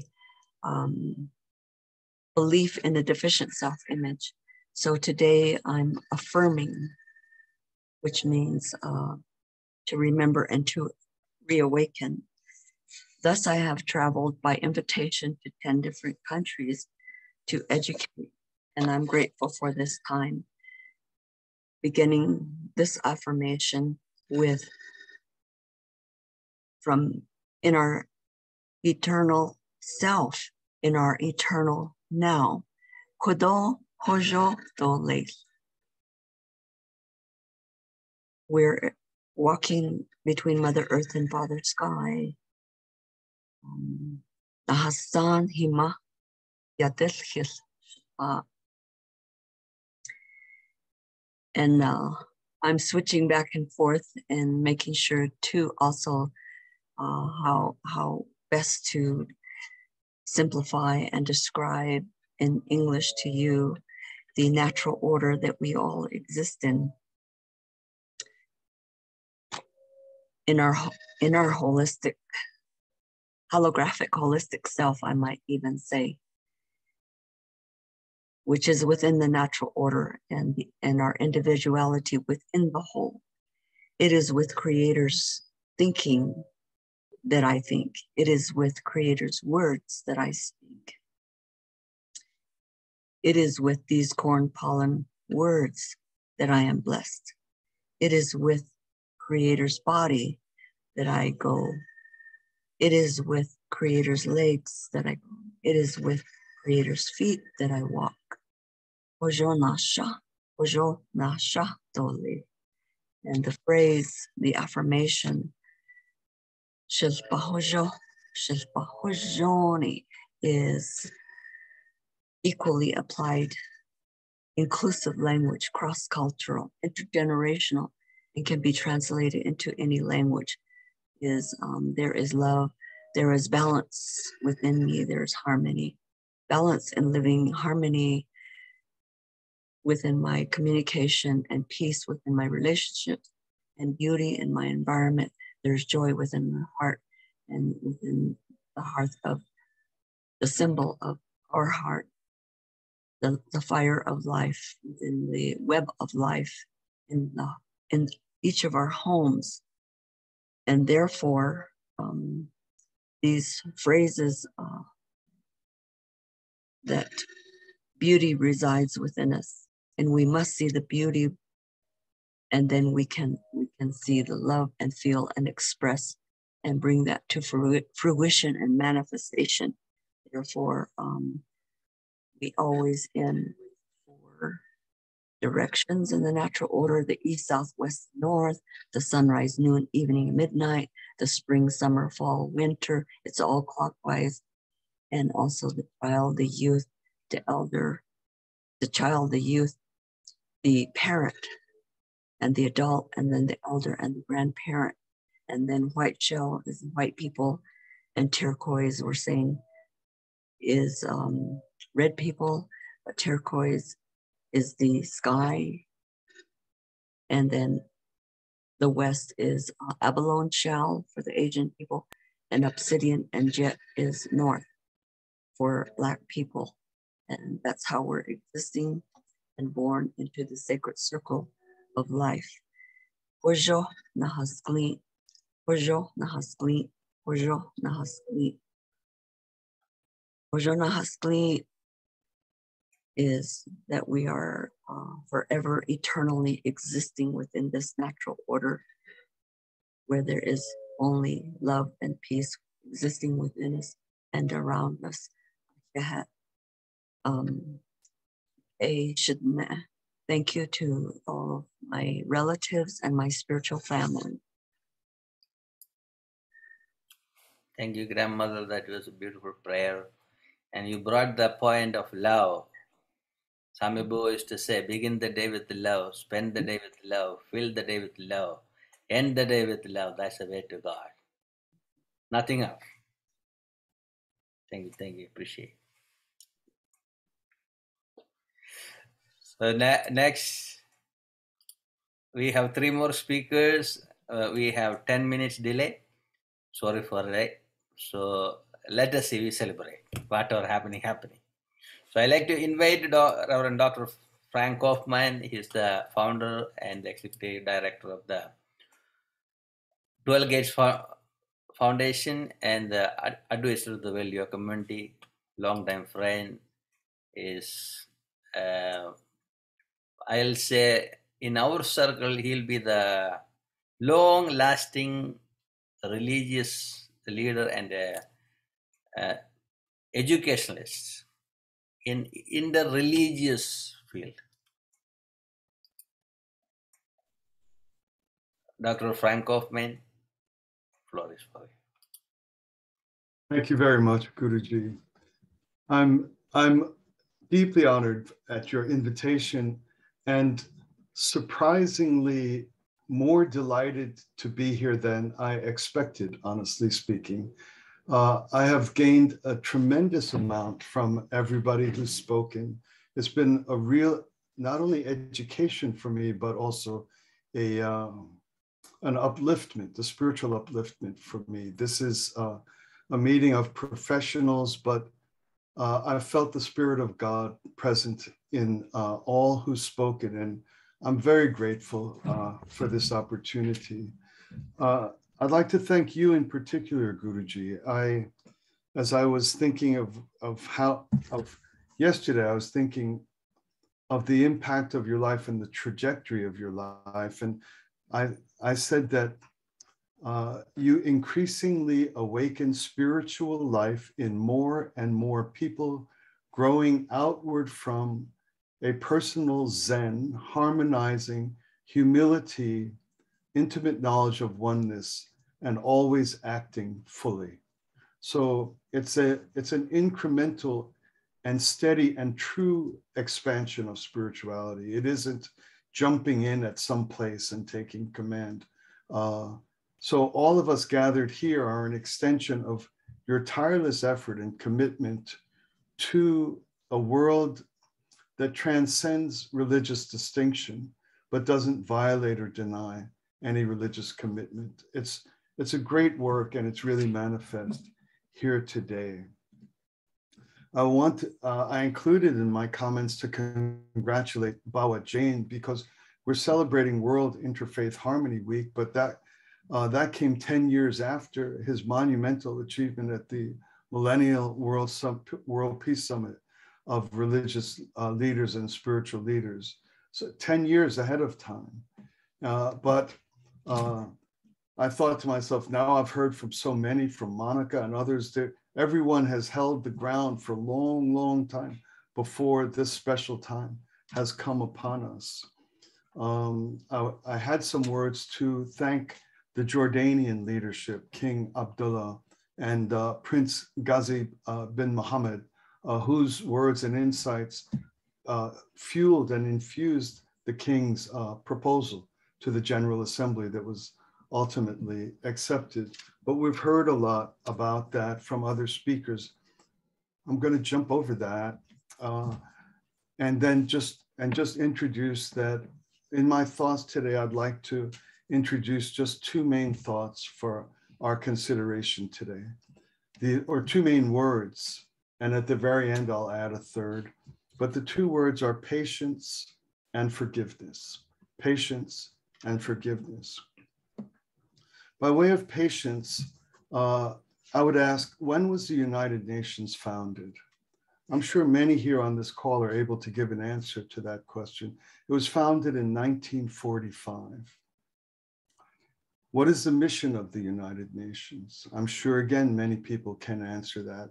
The very first words of the preamble: we, the peoples of the United Nations, are determined to save succeeding generations from the scourge of war. The very first words. Bava Jain's fantastic Millennium Summit of Religious Leaders happened in 2000. That's 55 years later, 55 years later. And if people are honest in the room today, we will know that the mere thought of religion was all but verboten in the United Nations. And yet, how could anyone imagine, or let alone spend decades, presuming to work toward the end of the scourge of war and not involve history's greatest resource for the end of war, which is the great spiritual traditions? That's where we learn about self-control, about forgiveness and kindness and love. We don't learn it from economics. We don't learn it from political science. They have different concerns and important concerns. But in part, it's the religious community itself that allowed the secular community of the UN to keep us at bay, because they were afraid that we were the single most divisive and conflicting community on the earth, and they didn't want us around. They were trying to make peace, and they didn't want to invite religious people around. But things happened. Sooner or later, it happened. I myself went to the United Nations school at 4 years old and graduated the end of my primary and secondary school at the United Nations school. I've been involved with the UN all my life. For decades, you couldn't mention religion in that community. The closest, the little bridge was the word values. The closest you could come was word values. It was a little kind of permeated bridge to suggest the possibility of spiritual phenomena. And then if you mentioned values, the ambassadors would grow ashen and look left and look right to make sure nobody saw you walk into their office. But look at us today. The United Nations has become a great champion of interreligious affairs, a great home of interreligious affairs. And this is what I mean when I said the first word of my thoughts today: patience. Have patience, be patient. On the word forgiveness, do you hear people at the United Nations saying, you know, I finally got it. I finally got it thanks to people like Bava and Monica. At last I've woken up and we were wrong. We should have worked harder to have. You'll never hear it. You'll never hear it. Just won't. And this is what I'm talking about, forgiveness. We don't have to press our colleagues and friends to admit they were wrong, or why did you do, or something. When we've arrived, we've arrived. The New York Times was a great champion of Stalin, a huge champion of Stalin. their Moscow office guy who wrote all the glowing reports of Stalin and communism, was recommended by the New York Times to receive a Nobel Prize and a Pulitzer Prize. Would the New York Times today write glowing reports on the greatest mass murderer in the history of humankind? The greatest? I hope not. But do we find the New York Times writing, we were wrong, we got it wrong? No, we don't. And so this is what I mean by forgiveness. We don't have to press our friends and colleagues. We have to encourage and support. Allow us to become what we've become. And for all the wrong that the history has been passed, I'm sure I have my wrongs that I should confess and repent. And so this is what I mean by, as we begin this week of seeking genuine interreligious relations, patience and forgiveness. Be patient as people like Bava and Monica and you, Guruji, working with one person at a time, working on the street, one person at a time. And now you have people of great magnitude singing your praises and having been uplifted and spiritually educated by you. It's patience. And people allow each of us to become what we've become. We don't have to press. And the final thing I'll say, and that's the third word that I didn't mention at the outset, repentance and honesty. We don't have to press others, but it wouldn't hurt if we've been wrong to say we've been wrong. That means we trust God. Repent, trust God. And in this way, each one of us will become free. That's how we become free. That's how we step into our new shoes and our new clothes and our new knowledge and our new enlightenment. We don't need to be afraid to have been wrong. This is our path. And free people, honestly, if I may say, only truly free people will be the engines of peace. But that takes the courage to be honest in front of the God of all, and then to be born new. With that, Guruji, I'd like to thank everyone for time and attention and for allowing me to be part of this incredible and wonderful event. Thank you, Reverend Dr. Frank Kaufmann. That was a beautiful message. I love it. And evening, we'll have a wonderful event in Flushing. Yes. We will call after the program. Thank you. Appreciate it. We'll offer our prayers for our brothers. Thank you. So next, we have two more speakers. Next one is Reverend Susanna S. Macomb. She's an advisor for Value Community and long-time interfaith minister. She does so many weddings, ceremonies, and numerous other clergy work in New York. And she was trained by Rabbi Joseph S. Verma, where I serve as a trustee at the All Faith Seminary. Reverend Susanna, floor is for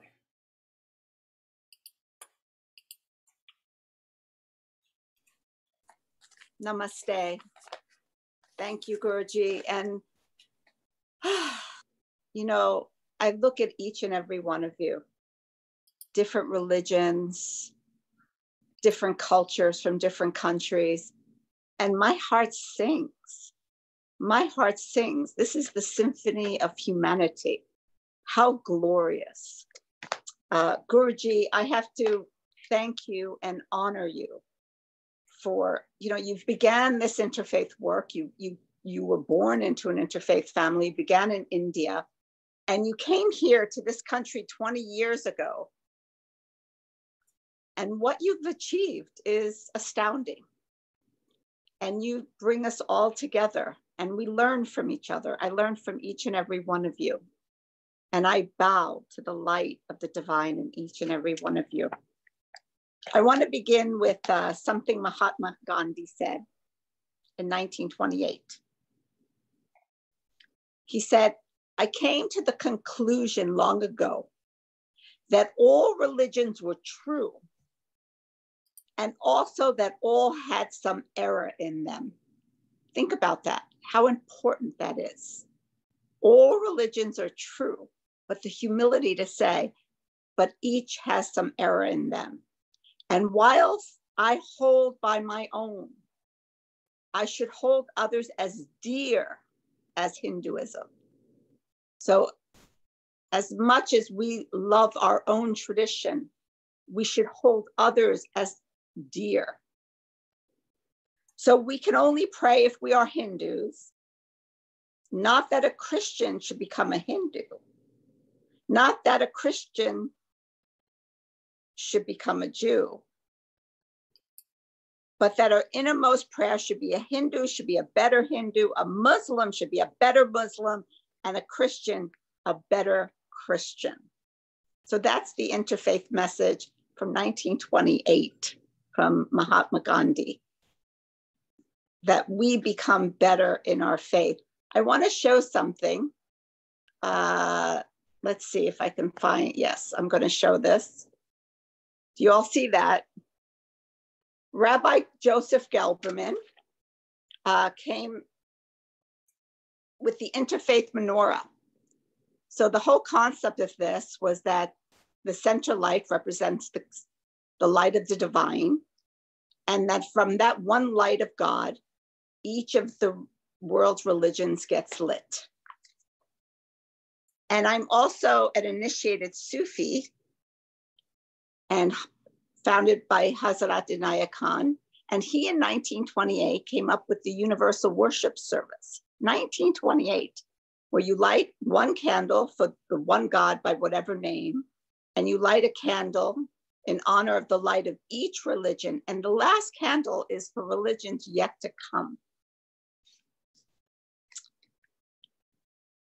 And I was just thinking of what Dr. Jain said. I don't know if he's still on this service, but I had written this down, that each interfaith seminary, each interfaith organization affirms a set of values, of love, of peace, of harmony, what we are talking about now. And that is very important. But Guruji, I was thinking, if you and Dr. Jain, Dr. Kaufmann, if everyone here would come together, and in addition to, that's the interfaith motto, right? Never instead of, in addition to, I think maybe the world needs a set of interfaith commandments. In addition to principles, for example, thou shalt not kill in the name of religion. It is blasphemy. It is evil upon evil. It's misguided. Thou shalt not do harm due to someone's religious or spiritual beliefs or non-beliefs. Thou shalt never disparage another for their religious or spiritual principles.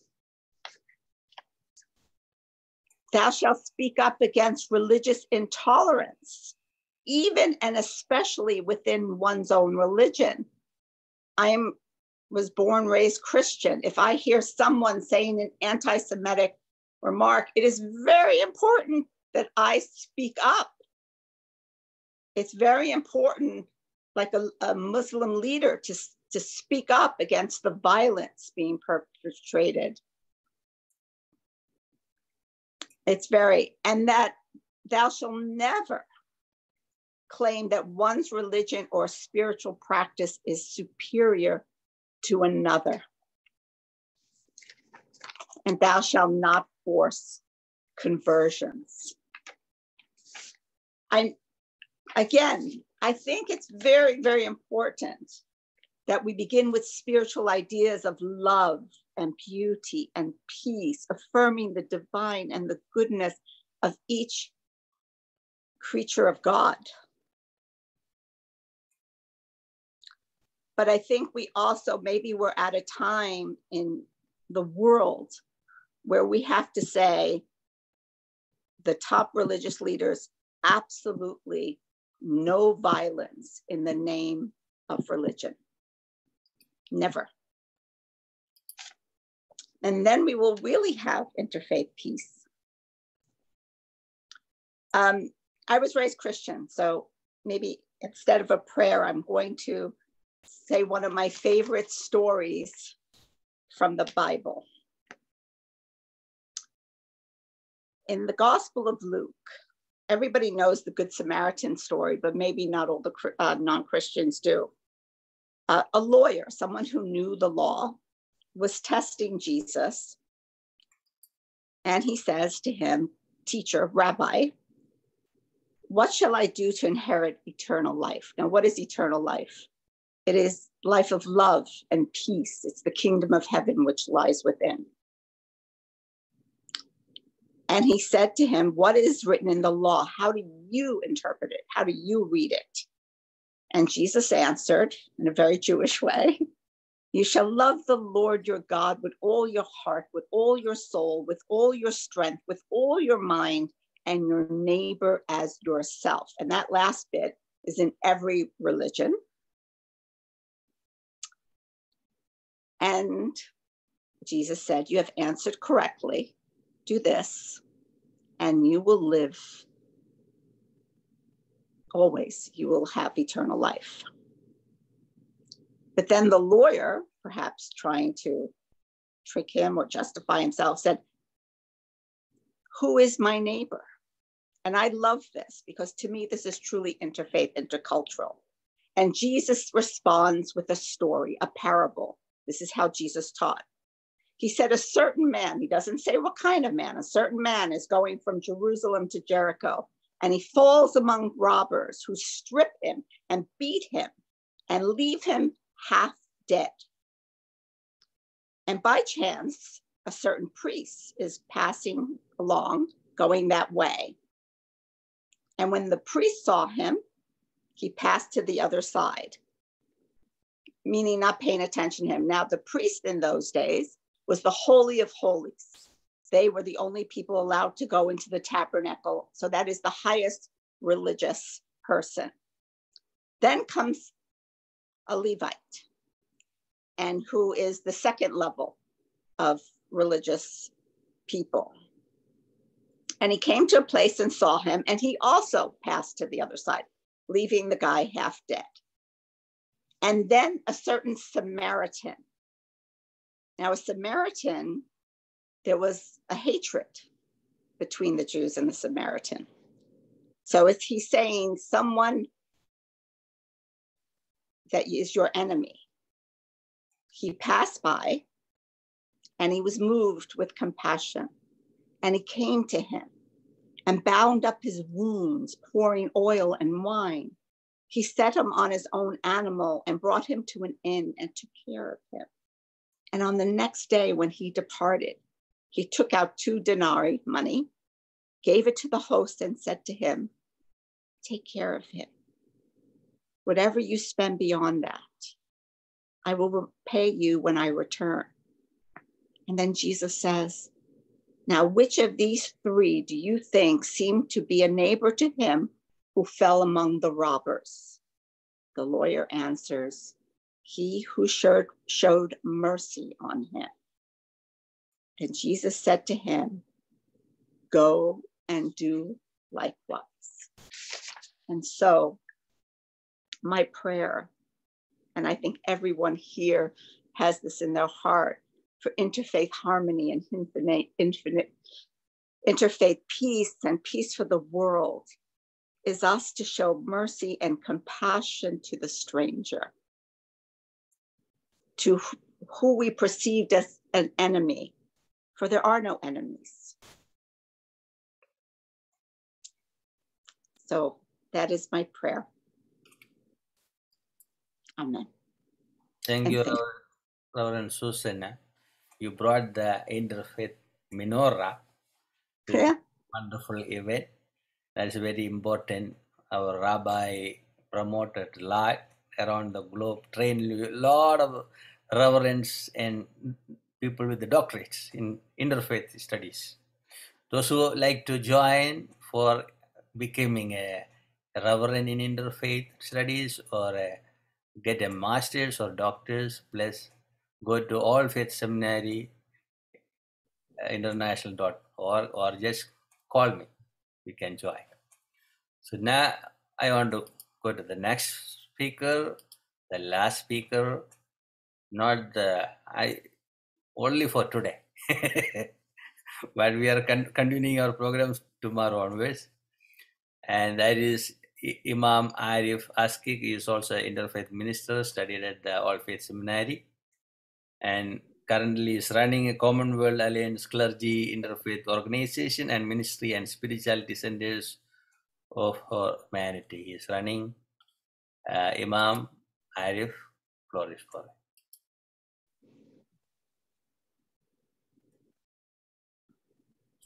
Please.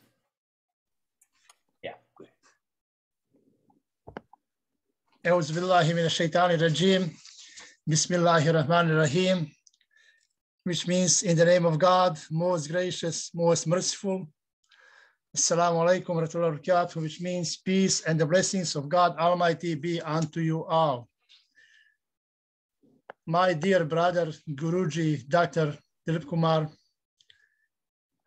thank you for honoring me with this beautiful invitation to this beautiful event on 37th Annual World Interfaith Festival and first day of the World Interfaith Harmony Week celebration. So this is something, again, to say this is a great honor to be here today for this occasion. And as well, I would like to say that I'm bringing to you and to all of you greetings from our both organizational governing teams at Commonwealth Alliance Clergy Interfaith Organization and Ministry and Spirituality Center for Humanity.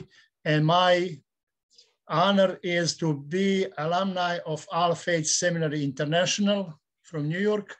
And my greetings to all of them, faculty, staff, administrators, and this year's students. May God bless them all with best success in your studies and leadership. I am from Europe, from country of Bosnia and Herzegovina, and been in America for 24 years. It is an honor, Dr. Guruji, to meet with you in person and share hotel room with you, to be a roommate, and the first hour meeting in our life. And that is what makes me to learn how people spiritually can be connected just like biological brothers. And we are just like in brotherly love. So this is something that really cannot thank you enough for friendship and for your leadership as well. The man who if you not take me wrong, I can call you like a saint, spiritual saint who brought this world around people together today and to celebrate the entire week, our lives. Actually, without interfaith understanding, there is no life. Because we are today in this event just like flowers in one garden. Every flower have a different fragments. So every one of you have a different thought, but our goal of all of us is peace and unity. I made some notes, but I will not repeat notes from each of you, but as Dr. Jain said, that we must come together and to unite. Without that, there is no sustainability in the world. We have to unite. And also that Sister Monica Willard mentioned golden rule. Without loving your neighbor as yourself, also there is no life. We cannot sustain in our neighborhood by ourselves. And as Dr. Frank Kaufmann mentioned about repentance and honesty, repent and trust God. That is a religion. That is what God asks us for. We don't have to do nothing more. If we forgive those who hurt us sometimes in life, we have a disagreement, which means that is not hurting. We just disagree. But let's learn how to agree with disagree and move forward in our life. And also the important is to love yourself. If you don't love yourself, you cannot love your neighbor, regardless who he is. We have to learn how to love ourselves and thank ourselves for doing good. Even when in the morning we get up, say, thank you, God, for waking me up so I can see this daylight, I can see Sunday. So as Sister Reverend Susanna Macomb said about violences in religions, there is no space for violences among us. People creating violence among themselves. God did not make us to be violated. He made us to love one another as we love ourselves. So I really appreciate all of this, and this is great teaching of these speakers today. And I would say from Islamic point of view, from Quran, as I've been asked about the prayer. So I will say what Quran said for entire humanity, not only for Muslims, as that is a book revealed for Muslims, but as you look, that all God's scriptures are for all people. So we should not privatize those books, Quran, Bible, Torah, New Testament, Old Testament. We should not privatize it, but we should follow it as we are in it, as we made that as a story, as make it as your own. That is only teaching us love. But this is a chapter of Quran, and we say Surah number 103. It's called Al-Asr, or the time through the ages. Only 3 verses, but dedicated to entire humanity, where God says, by time, surely man is in loss, except such as those who have faith and do righteous deeds and join together in the mutual teaching of truth and of patience and perseverance. This is about, I mentioned this chapter because of what we were talking today, and I heard from you, that is only love, peace, unity, repentance, and trust in God. And one more chapter I will read to you without using my own words. I will read in Arabic and translate it to you. That is, we call it opening, first chapter of Quran, Al-Fatiha, or the opening chapter, only 7 sentences, verses. أعوذ بالله من الشيطان الرجيم بسم الله الرحمن الرحيم الحمد لله رب العالمين والرحمن الرحيم مالك يوم الدين إياك نعبد وإياك نستعين اهدنا الصراط المستقيم صراط الذين أنعمت عليهم غير المغضوب عليهم ولا الضالين آمين. In the name of Allah, the all-merciful, the ever-merciful. Praise be to Allah, the Lord, cherisher and sustainer of the worlds, the all-merciful, the ever-merciful, the possessor of the day of judgment. You only we worship, and only your help we seek. Guide us to the straight path, the path of those on whom you have bestowed your mercy, not of those against whom you have sent your wrath, nor of those who have erred and become lost. Amen. Brother Dr. Guruji, thank you again for having me here. That is blessing to be among those beautiful faces and to hear, to smell their fragments as of flowers, to hear their words of guidance. Thank you again, and God bless you all. Assalamu alaikum wa rahmatullahi wa barakatuh. Peace be on you. Thank you, Imam, for waiting until 2 hours to get your chance and the wonderful prayer. So due to late time, we have to wind up very fast. I have another meeting at 12 o'clock after 20 minutes. So we'll move our song to another day. I just got a message from Inaugural. Okay. Where is Tanu Verma? So you can join another day for a song. And I'll ask Reverend Dr. T.K. Nagagaki to do a short prayer in Buddhist tradition. Then we'll wind up for today. So the same link we'll use for upcoming days. Then I remember when I went to Israel and Egypt for yoga festivals, Baba Jain told me, oh, there's a headquarters of Baha'i faith in Israel. You have to visit that place. I went there. It's a beautiful place. I saw my colleague Carl Morel. He's the NGO representative at the UN and the past president of the CR NGOs at the UN. He is in the meeting. So I saw Abhiramananda from another organization, then Kripal Singh, and see a few more people. Anyway, all of you will get a chance. We have opening for tomorrow and 4th, 5th, and 7th. Sunday will be even with the South American group, and Nagagaki is going to lead a program on 3rd of February. So TK Nagagaki, please do the prayer. Okay.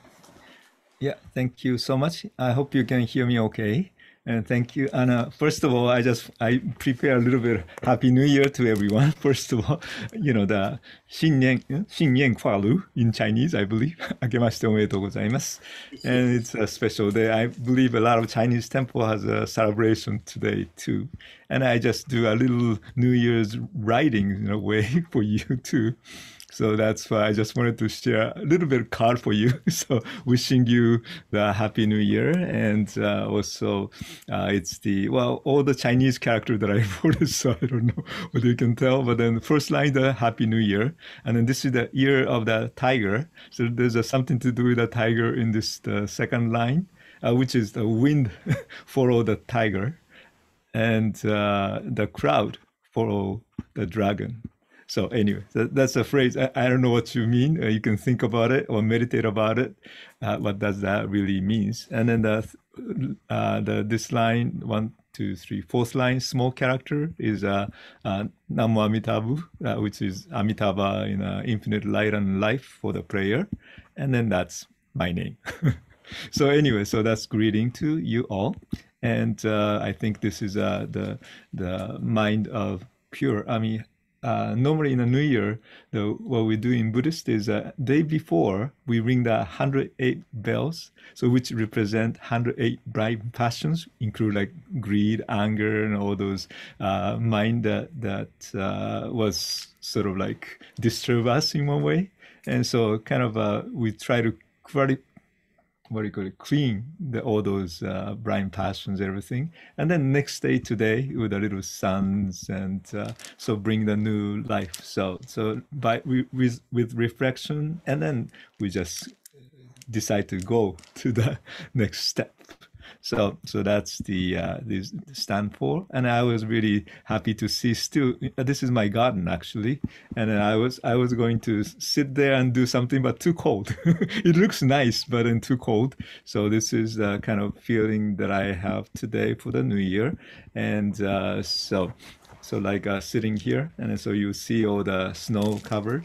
And but at the same time the sun comes in, all the difficulties that we may have, like a snow represent, but yet sun comes in this New Year's Day. So it's a great feeling with that. And today seems like a Bava Jain's day. And so I should say just the one thing for Bava Jain. I guess he brought me to the Interfaith at the Interfaith Center of New York, but then he was 28 28 or almost 28 years ago that I just met him. So have been long time friendship that I have with him. So I appreciate it.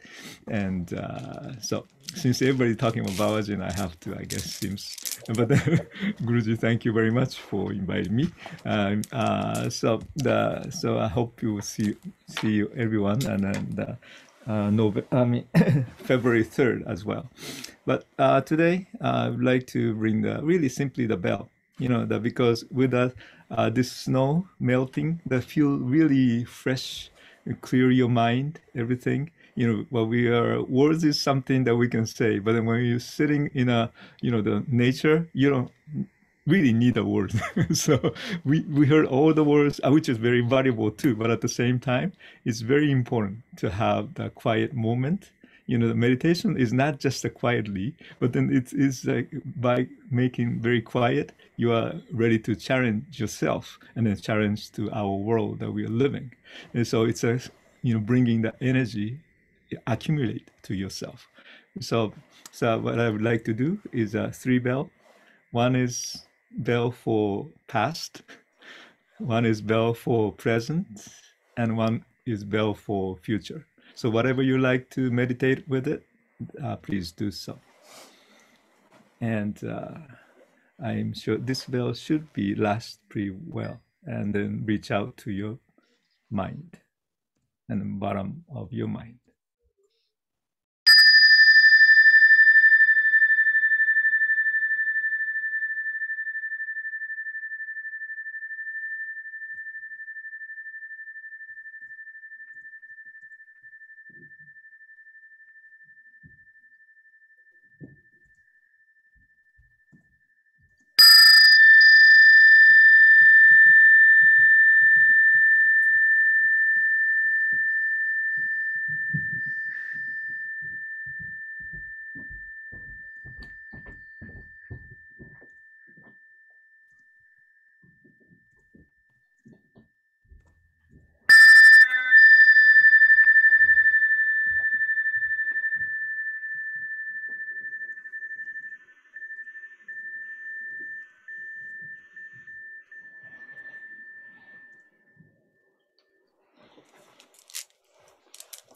Shujo muhen seigan do bonno mushu seigan dan homon mujin seigan gakubutsudo mujo seigan jo. Peace to you all. Thank you, Guruji, and Happy New Year to you all. Thanks. Thank you, PK. That was beautiful short prayer. And yeah, I'm looking forward to see the February 3rd event. We'll end up with our I want to thank everyone joining. This is the 12th year World Interfaith Harmony Week celebrations opening in our group. And I'm happy you spend 2.5 hours in this opening ceremony. Your dedication, patience, and wisdom. I appreciate all of you. We'll end up with our peace song.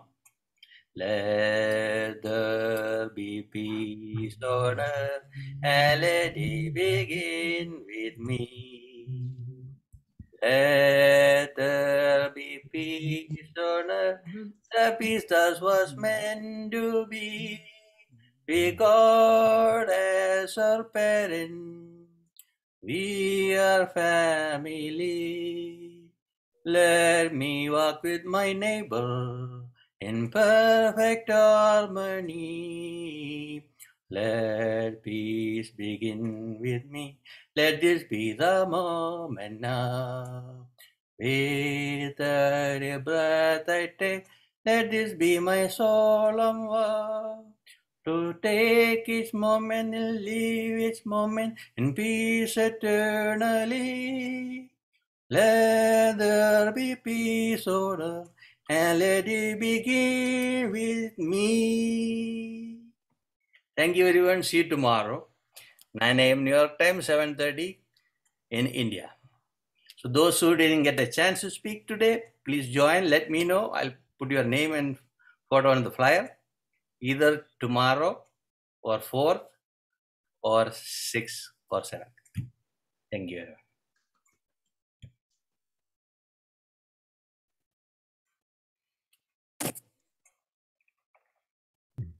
Thank you, everyone. Bye-bye. Bye-bye. Thank you. Bye-bye. Thank you, everyone.